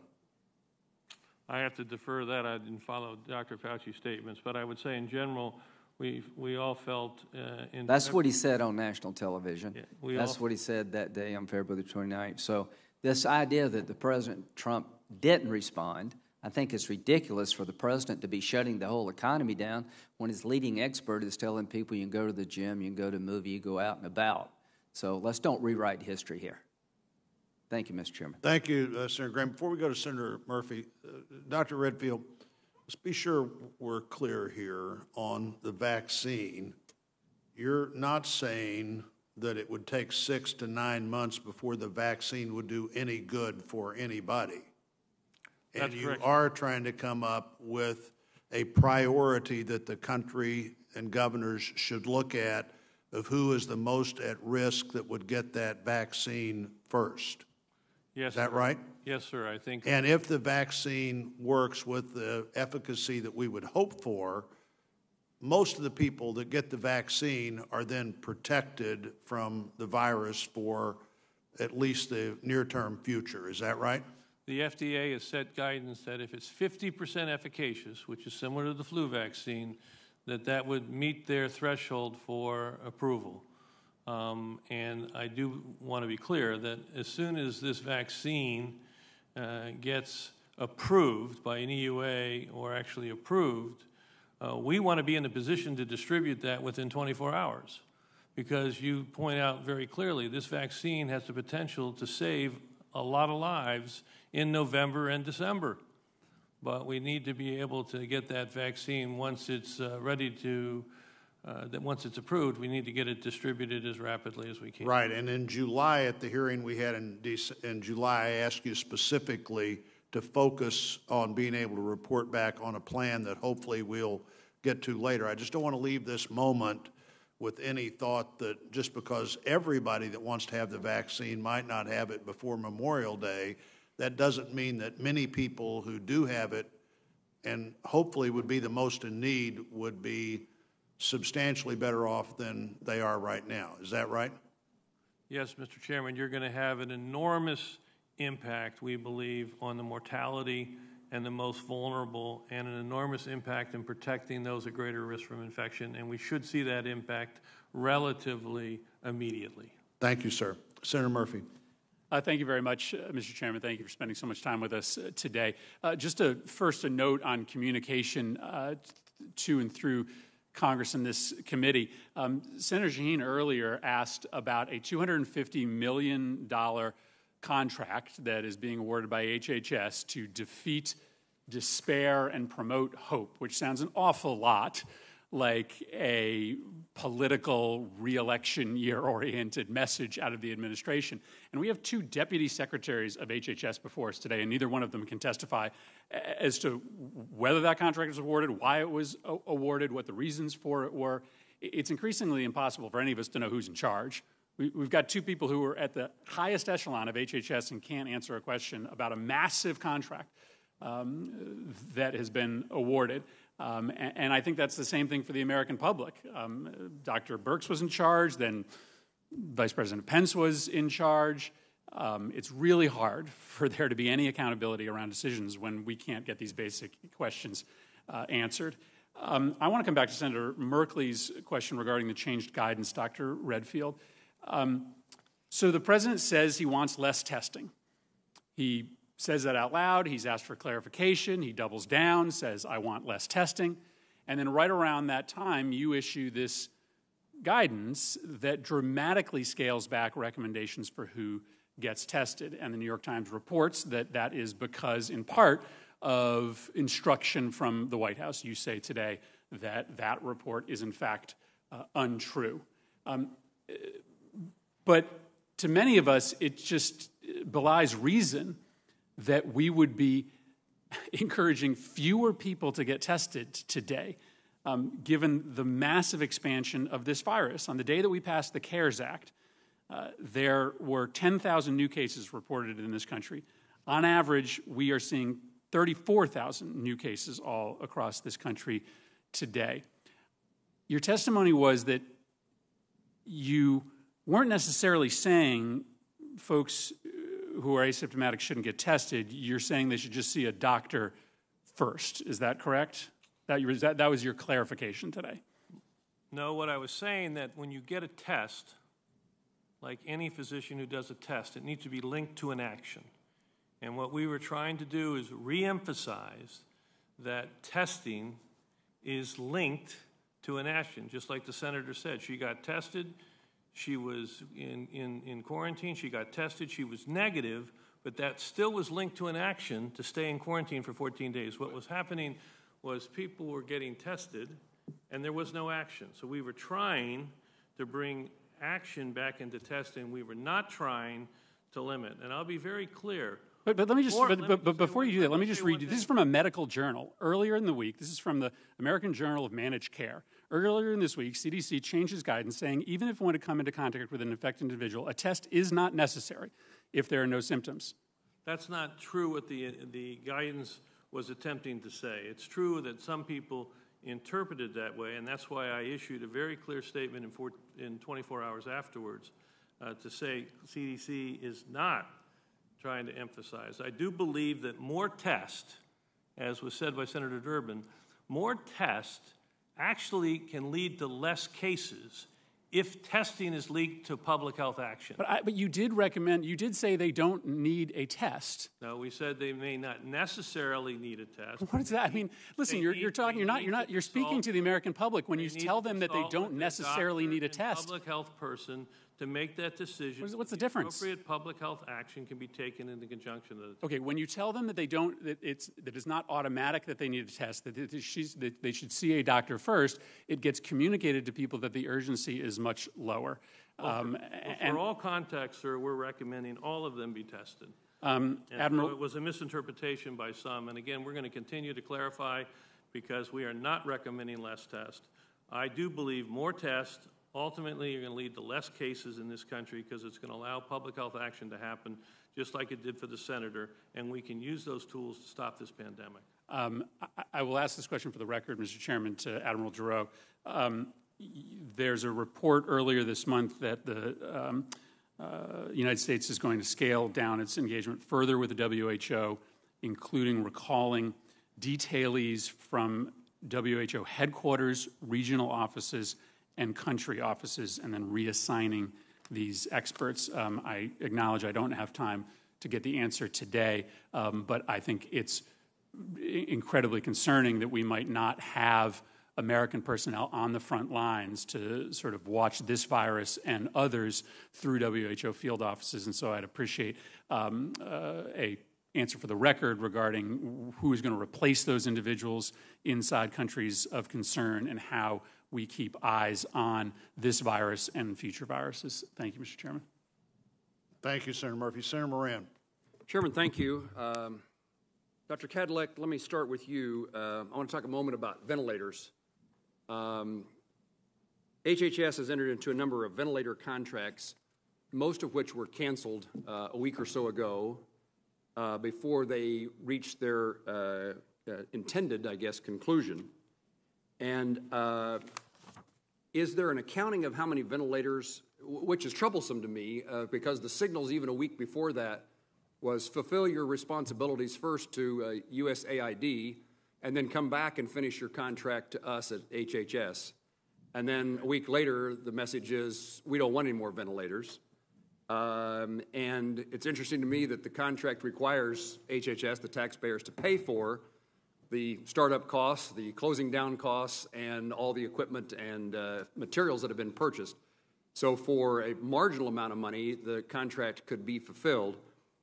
Setting that aside, what's the accounting on how many ventilators that are high acuity ventilators in the strategic national stockpile? And is there a calculation of by HHS as how many need to be this higher acuity as compared to a more standard ventilator with kind of one dial that you adjust? Well, thank you, sir, for the question. And yes, sir, we have been looking at our ventilator supply. Just to put this in context, when the COVID-19 event occurred in January, we had 17,000 ventilators in our stockpile with another 10,000 ordered. As a consequence of the modeling and the concern that we may need much more ventilators, by pre-pandemic calculations for pandemic influenza, it was figured or calculated that you needed about 170,000 ventilators. As a course of this event, there was a concern that we may actually need more than that number. And that is when we went into agreements with 7 companies across the country and a few from outside the United States to basically produce over 200,000 ventilators. With that, as things progress, as we learn more about the disease, and more importantly, how to clinically manage this disease, both from a respiratory setting as well as an intensive care setting, we identified we needed to change maybe our strategy with the ventilators, maybe needing less, but also different kinds of machines.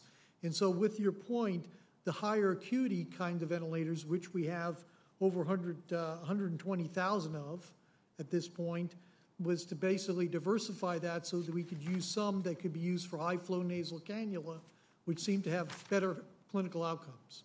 So adjusting that number with modifications to some of the orders that we made, we basically also identified that we could meet our pandemic requirements of 170,000 make available to other countries additional 20,000 ventilators that we decided to then, if you will, cut back on the number of ventilators that we needed to order and to have shipped. Yes, there is a cost to that, but there is a significant cost on the back end of this with the maintenance requirements that you need to maintain these ventilators. And so that's why we did, sir. I'm the responsible party. And, sir, I'll be happy to get with you and your staff to provide you any other details you need. Doctor, thank you. Let me quickly turn to Admiral Giroir. I think the stand that the position the witnesses have taken this morning is that you're incapable of telling us, but would take back these issues for the record. You're incapable of telling us about future spending from the Provider Relief Fund. Let me just suggest to you that please take back for the record that the ability to get information from HHS on any spending from the Provider Relief Fund has been minimal at best. As a United States Senator who appropriates money, who supported the CARES package, my ability to communicate with my constituents as to how you're going to spend the money, what the plan is, has been next to nil. And I've not experienced that during coronavirus with other departments, with other agencies, but HHS has failed time and time again to respond to congressional inquiry and provide us with information about how taxpayer money is being spent, but how to help our constituents prepare for what you might be doing or what you're not going to do. Admiral, somewhat in that regard, the increasing costs associated with complying with HHS rules and regulations by our nursing homes, our skilled nursing facilities, our senior living facilities is significant. And my question for HHS, because I would understand that you will defer to somebody else than who's here today to answer the question, is what can they expect to help them pay for the tremendous increase in costs in compliance with COVID regulations, in policies that they are attempting to comply with to protect the safety and well-being of their residents, but have little financial capability to actually pay for?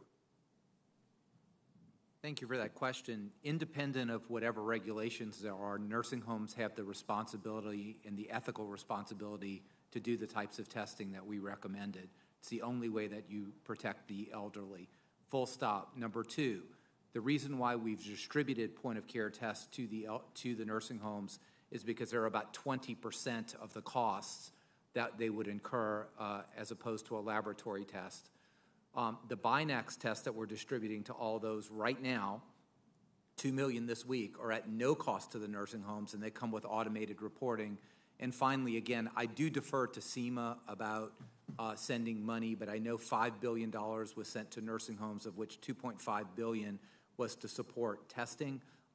That's the level of detail I know, but I'm happy to bring anything back from her or from our Assistant Secretary for Finances to you, sir. Admiral, I'm using you as a conduit for purposes of expressing my concern and expressing my desire for a lot more information. Yes, sir. I would point out that every time that I've raised these issues with HHS, I talk about senior living, nursing home, and skilled nursing facilities, and every response, just as I think yours was, comes back to what we're doing for nursing homes. And again, I can't determine if there's any plan to be helpful, which I think is necessary, for example, to senior living. So I will bring that back, and we'll take it for the record. I do want to let you know that the moment we had the Binax test, we're sending to 5,000 assisted living centers this week to support testing in an assisted living environment, not a nursing home environment.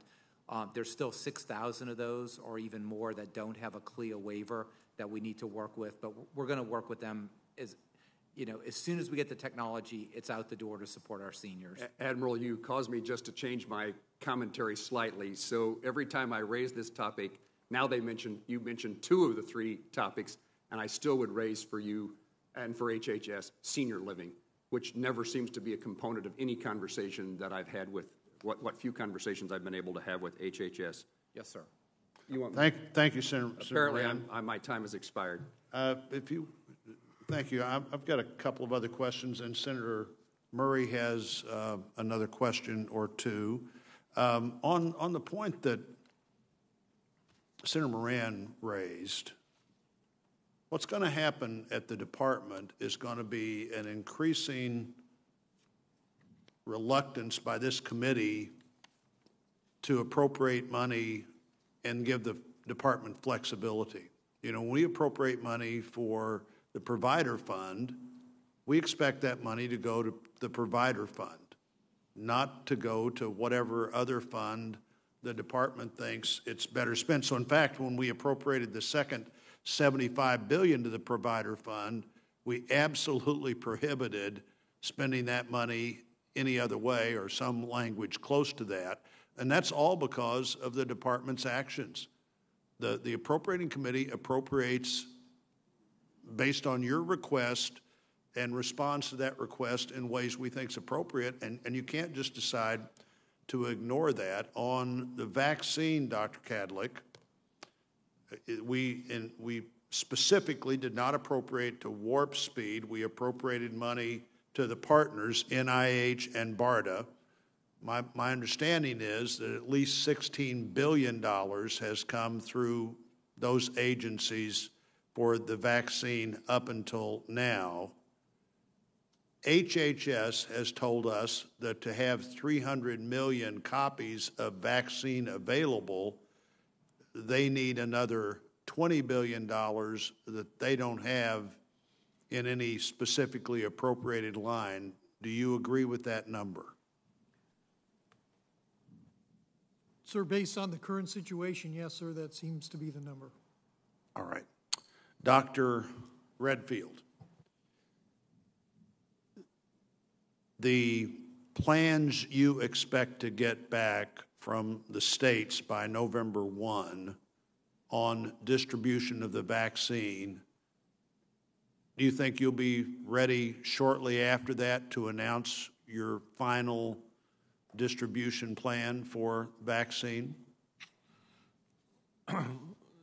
Senator, it's going to be dependent on the Advisory Committee of Immunization Practices, which will make the final recommendation for prioritization. We will... I think I'm asking another question. Okay. Maybe I didn't ask it well. Prioritization, I want to talk about that too, but surely prioritization will not impact how you send this out to the states. Might impact the number they get, but in terms of the protection of the vaccine, the way it's distributed, to be sure that you have a plan to get this in response to all these state plans as soon as possible. Is that your intention? Yes, sir. Obviously, the issue that I tried to mention earlier is that, and I've said this in our earlier testimony, some people maybe not, it doesn't seem like they see this, just as it was important. It is important. It's a second issue, but it's really important, and that was my next question. Where are we on the prioritization, and that will be recommended to the states, or will that be a prioritization we expect the states to comply with? Yeah, it will be in a recommendation of the advisory committee for how this vaccine, whichever ones are approved, are recommended to be used. And when will that be available? That will be available after the committee gets to see the data on the particular vaccine.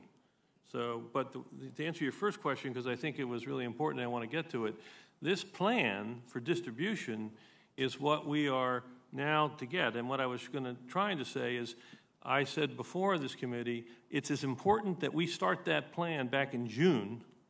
Totally agree. As manufacturing. And right now we've leveraged about $600 million, but we do not have the resources to support 64 jurisdictions to get this plan operational. So to me, it's an urgency, that we get that. And we've done this in the past. We have experience in what it's going to take for us to do distribution and monitoring safety and get this vaccines. As I mentioned, we distribute 80 million doses of vaccine a year at CDC. We have an idea.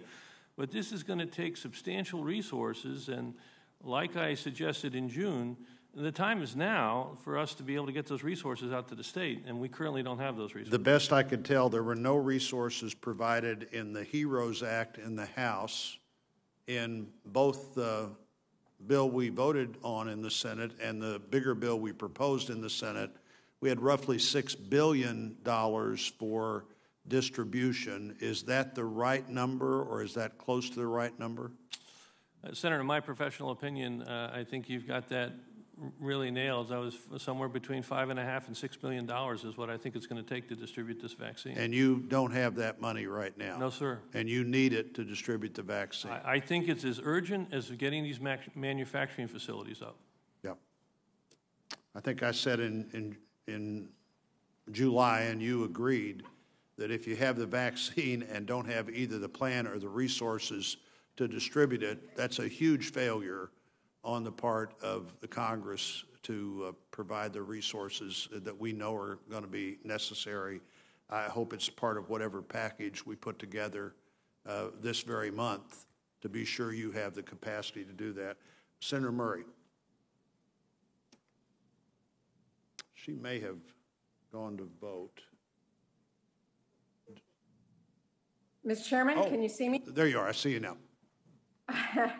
Well, thank you so much. I appreciate it. And I'm just getting back to my desk here, so hold on one second.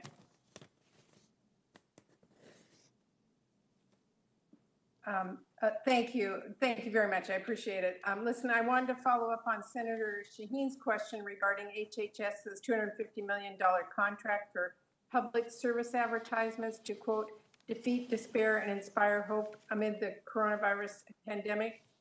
Based on comments made by Michael Caputo, it looks like the administration intends to use $250 million on a massive media campaign to mislead the public, actually to downplay the pandemic, and that's really unacceptable. Congress provided these funds to fight COVID-19, not to support any kind of campaign or re-election campaign. Dr. Redfield, let me just ask you, can you clarify if CDC was tapped to provide that funding? Thank you, Senator. CDC received a direction from HHS and OMB to transfer $300 million to HHS ASPA. What role has CDC played in the award process and developing that media campaign? We haven't played a role. We were just, as I mentioned, instructed by HHS and OMB to transfer the funds to HHS ASPA. Well, then what role is CDC going to play in making sure the messages put out will include accurate public health information based on science?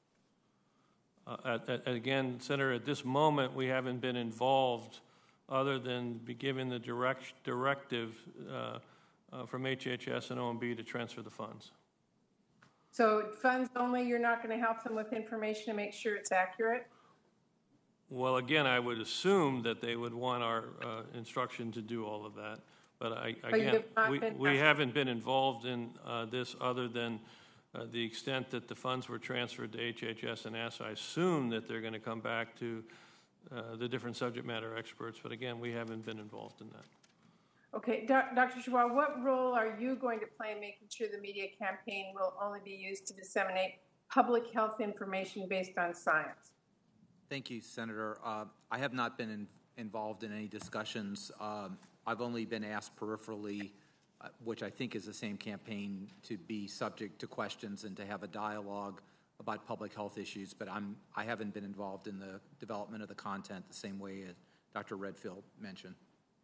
Do you think it's your role, either of you, to weigh in to make sure this is accurate? I certainly believe that the CDC director has an important role in messaging, and I'm the senior public health advisor to the secretary, so we certainly would welcome the opportunity to help support the correct messages to the American people. Don't mean to speak for Bob, but... Again, I would echo that, if given the opportunity, the CDC would obviously want to put forth the accurate messaging for the American public. Well, finally, Dr. Redfield, public health groups have really raised the alarm that billions of dollars are needed for vaccine distribution and administration. CDC should be leading that effort, and I wanted to know what activities should be included in a distribution campaign and how you plan to make sure you're involved. Thank you very much, Senator. I think it's critical. CDC does have the lead within Operation Warp Speed. And again, playbook that we put out is, again, it's version 1. It's going to go through, I'm sure, iterations as the states get involved and help improve the plan. And so CDC is in the lead of working with the state and territorials to do this. As I mentioned, since the last time, I think it was June, when you asked me, and we really didn't have funds, and we've been able to leverage about $600 million to start some of the most critical activity. But as I mentioned to the chairman just a minute, now is the time. It is now. I mean, the rubber's hitting the road now to get these 64 jurisdictions up to speed. This is going to be a very resource-intensive distribution. We've never tried to distribute a vaccine that has a cold chain requirement like this one does, minus 80 degrees potentially for one of the vaccines. And so we're prepared.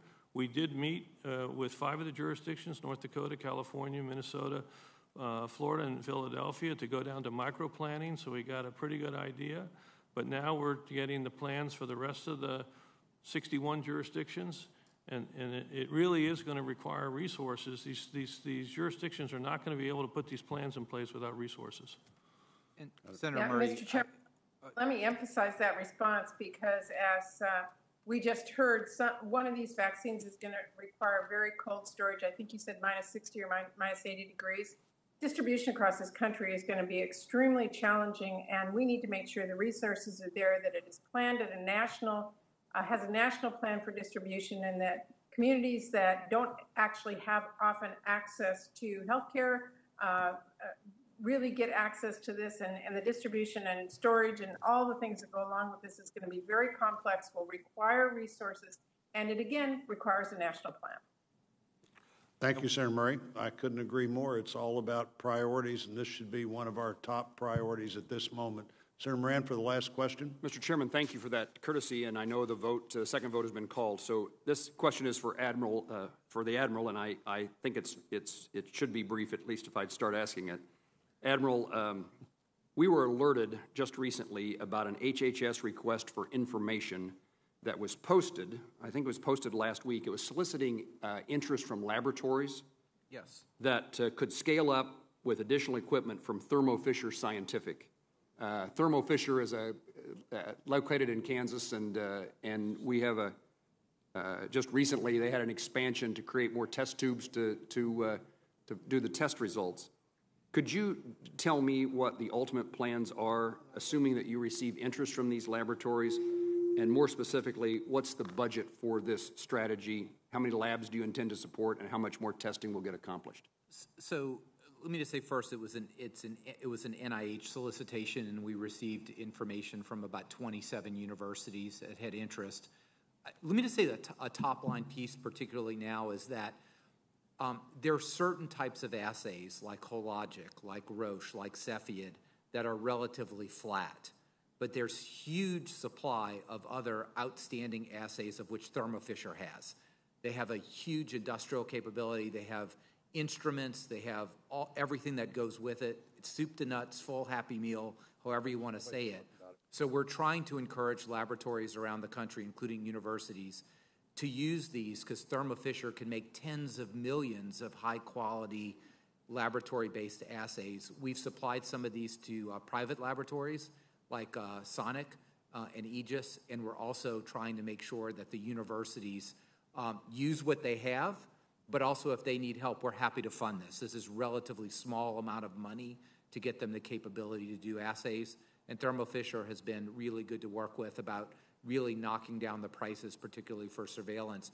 So it's really another way to try to get the message out. We talk of thousands of universities, but Thermo is just one of those assets that we have a lot of. It's an excellent test. It's a great company. We want people to use it. And too early to tell whether there's a response, whether your outreach is having any effect? Seriously, probably 3 times a week, we match a major laboratory up with Thermo Fisher, getting their instruments together with their supplies. So it is absolutely having effect. Again, we have a lot of capability. We just want to make sure that people understand where the capabilities are, and Thermo's one of them. Admiral, thank you for your work. Thank you, Senator Moran. I think I'm going to turn to Senator Alexander for a final question. But before I do that, we're going to go vote, and I want to thank all of you for being here. The country is depending on all three of you to lead in these critically important issues. As Dr. Redfield and one way or another, all of you have said this, we are at a critical moment in testing, in vaccines, in therapeutics, in distribution, in prioritization. All these things need to come to as much of a conclusion as they can so we can move forward. I think you've all been great witnesses today. There were questions you were asked that were outside of your area of responsibility, and of course the proper answer to that is that's not what I'm doing every day, and that's totally fine. We were grateful for your time. I know this is a critical time for all of you, and I'm grateful to you for having been here. Senator Alexander will mention that the record will stay open for a week for additional questions, but we hope you respond as quickly as possible to those questions. We are intensely involved in being your partner in this effort, but we need to know what we need to do so we can do it and do it in the right way. Senator Alexander. Thank you, Mr. Chairman, and thanks to Senator Blunt for being aggressive on all these issues and leading especially in the area of support for the maximum number of tests. I do have some wrap-up questions. Dr. Redfield, I heard the questions that Senator Merkley asked you about whether there was some invidious scheme in asking the states to get ready to receive the vaccine, and you said no, that had been recommended. Am I remembering right that when we had a problem with a virus called H1N1, that the administration and the companies had a virus to distribute, but the states weren't ready to receive it, and that was a big problem? Is that right? Yes, Senator. When was that? 2009, 2010. And what happened? Well, I wasn't there, but we're very fortunate to have the gentleman that was part of that and had the opportunity to learn from all of the experiences, and now leading our distribution for this to ensure that we don't have the same hiccups. That's why I was stressing how important it is for us now to be able to operationalize this plan. Yeah, more than a hiccup. I mean, it'd be a tragedy if we had vaccines ready and available and we couldn't distribute them because no one had asked the states to be ready. Now, I believe you said, Dr. Kadlec said, I believe you said that vaccines could be ready as early as November, December. Is that correct? Yes, sir. So, and they would be ready in larger, much larger volume, most likely after the first of the year and then on into the second and third quarter, correct? Yes, sir. And how long does it take a state to get ready to manage the distribution of these vaccines and make sure they go properly to the right people with the right equipment at the right time? I'll defer to Dr. Redfield. Senator, Redfield? I think this is why I've said it's urgent. I mean, when we say that the vaccine can be ready in November, you know, that's really 6 weeks away. Yeah. So it is really urgent that we operationalize as rapidly as possible. Now, what do you suppose this committee and many others would say to you if you had a vaccine ready in November and December and you had not asked the states to get ready to receive it? You'd probably be recommending that I get replaced. I think so. I think so. So I think this criticism of you and the professionals at the CDC for asking states to get ready to receive the vaccine when we know full well that it's likely to begin to be available in November and December is very, very misplaced, and I think, and I appreciated your comments and the way you handled them.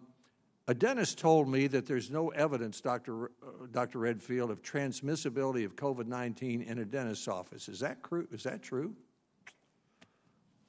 I wouldn't necessarily stated that. I think the dentist is probably going to say there's been no proven transmission in a dentist office. Yeah. So I was a little surprised by that. I mean, the dentist said that dentists have a history of handling infections all the time, all the way back to HIV, and so they're trained to do that, and they know how to wear protective equipment, and they know how to adopt practices And do any of you know whether it's true that that in other parts of the world and in the United States there has been problems with going to the dentist because of transmissibility of COVID? I would just come back to the statement I tried to make earlier. These masks work. And one thing you'll know about when you go to a dentist, everyone's masked up. So I can say that we haven't had evidence, outbreaks that we've linked back to dentists. I'm not going to say it will never happen, but just like we reported recently, 2 hair salon people that were highly infected, they went and did their work to over 100, I think over 150 people, but they wore a mask, and there was no evidence of transmission. So keep coming back to the importance of wearing masks. And I have one last question, and I understand Senator Murray would like to make a closing statement or question, so I'll go to her when I finish. I want to go back to the CDC guidance on asymptomatic testing, which you acknowledged has created confusion. And I wonder what else you might be able to do to eliminate that confusion. And let me tell you why I think it's important. My feeling all along has been that it was a good idea to produce tens of millions of rapid tests so that anybody who wanted a test could get one, basically. Now, from a medical point of view, there's no reason to do that. But that's not the only concern we have in the United States right now. I mean, we'd like to go back to school. We'd like to go back to college. We'd like to go back to child care. We'd like to go back to work. We'd like to go out to eat.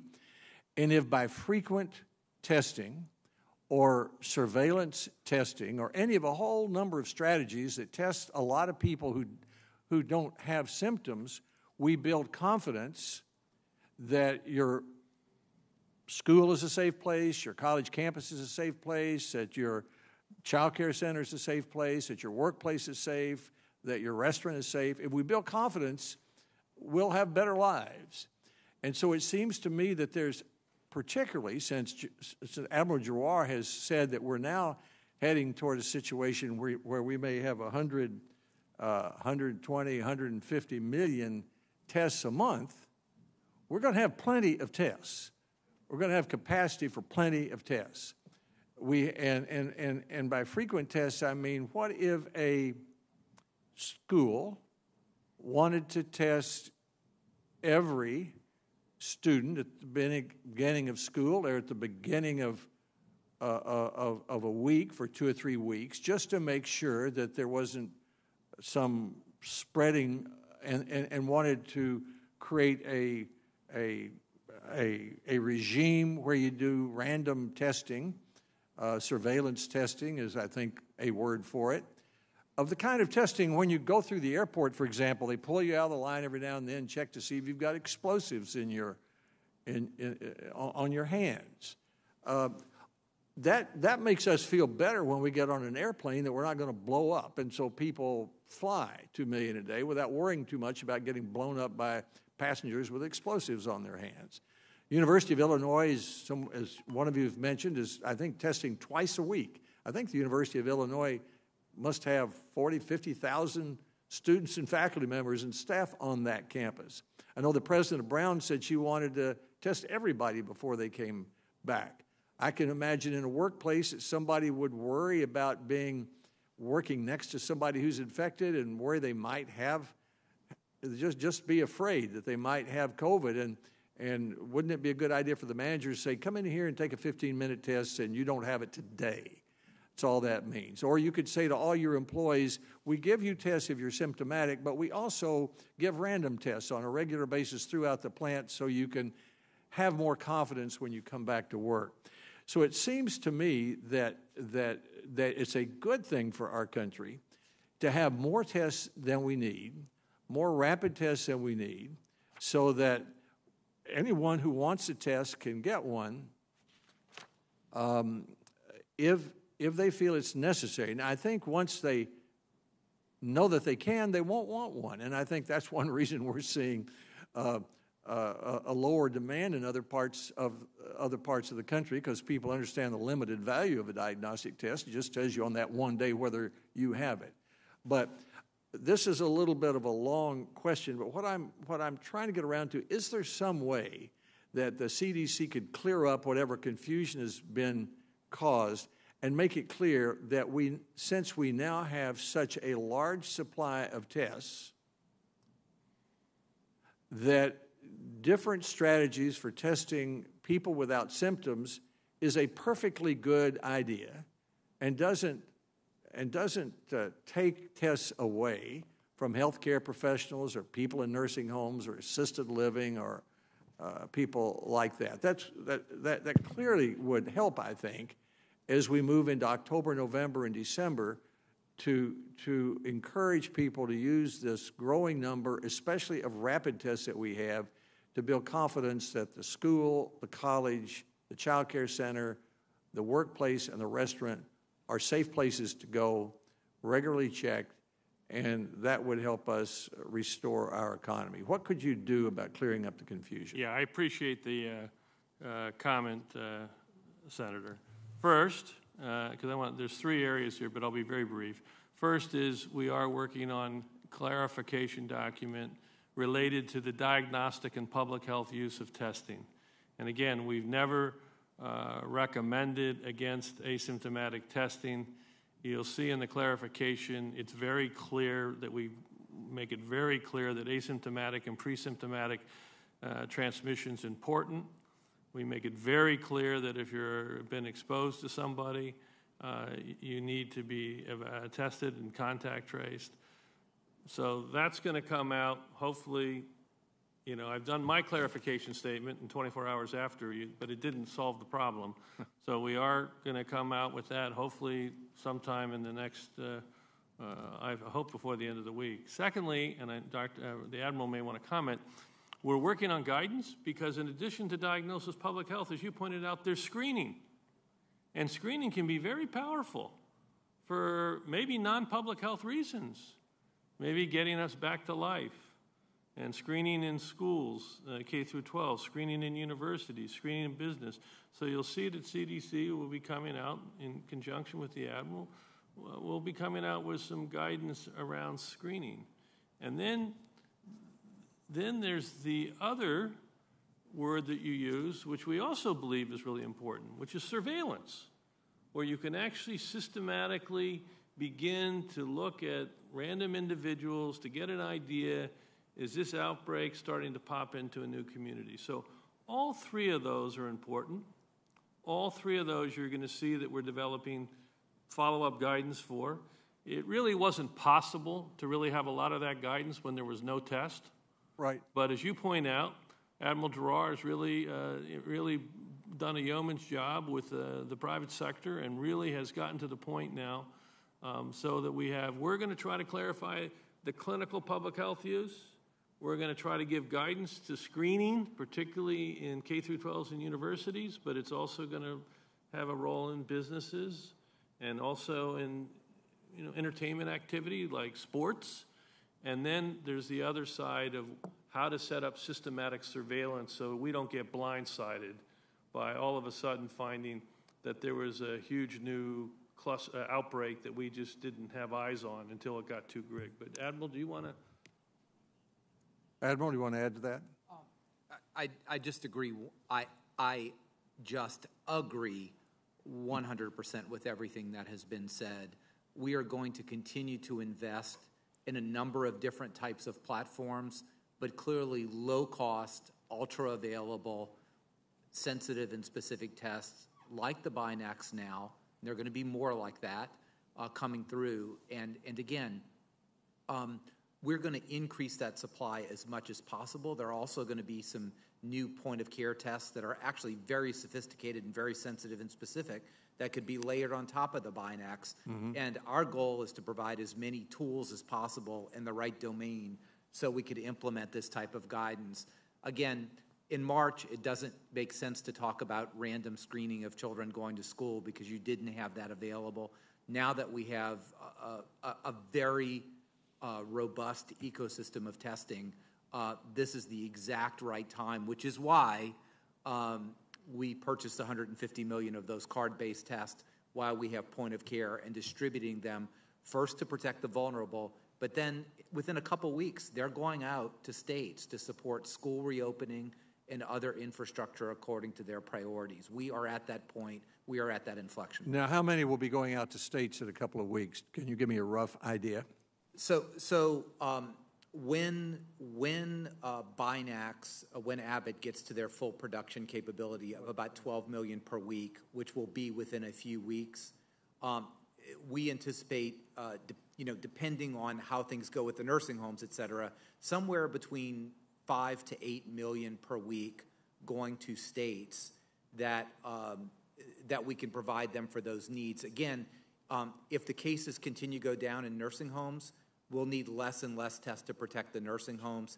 If it stays high, So that's 5 to 8 million a week? Yes, sir.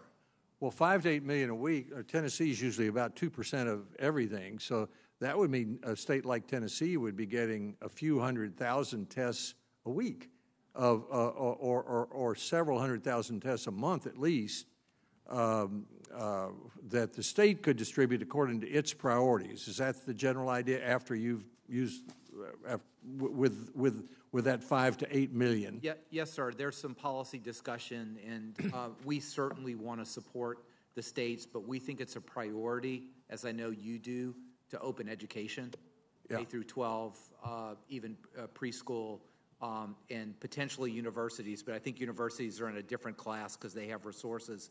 So we do want to emphasize very strongly the protection of teachers and the reopening of K through 12 as a significant priority. Well, I certainly do too, but you wouldn't. But some states are doing some things, some states are doing others. So I think it's a good idea to reserve some of. First, I think I congratulate the administration on buying the full 3-month supply of that, which is, as I understand it, about 50 million tests a month starting in October, with several million this month, and then assigning it to the priorities like nursing homes, and et cetera, and then giving a lot to states, which would be, if the state of Tennessee got 200,000 tests a week that it knew it could distribute during the rest of this school semester, my guess is many of them would go to schools, because the ones who are most worried about that are not the kids, it's the teachers and the parents and the grandparents when the kids go home. So I think that's a tremendously reassuring prospect that a state might receive that many rapid tests just from that source. And Dr. Redfield, and we'll conclude with this because I think Senator Murray does not want to say anything now, but one time you and I had a discussion about guidance that used examples. I think we talked about colleges, and I think you did that. And maybe one way to help clarify the use of tests for asymptomatic individuals would be to list 5, 6, 8, 10 examples of schools, colleges, workplaces that are doing that now. That makes sense.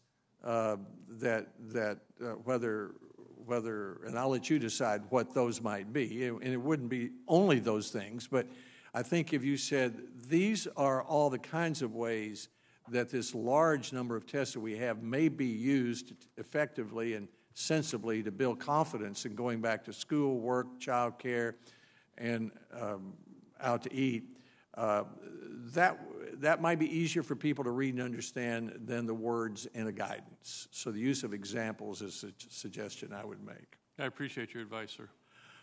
Thanks to the three of you. As Senator Blunt said, we're grateful to you for your long hours, for your effective work, for your planning, and if the money that this Appropriations Subcommittee has targeted for you isn't forthcoming in the way the Congress intended for it to be, we expect you to let Senator Blunt, Senator Murray, and others of us on the subcommittee know that. The record will stay open for 1 week. The subcommittee stands adjourned.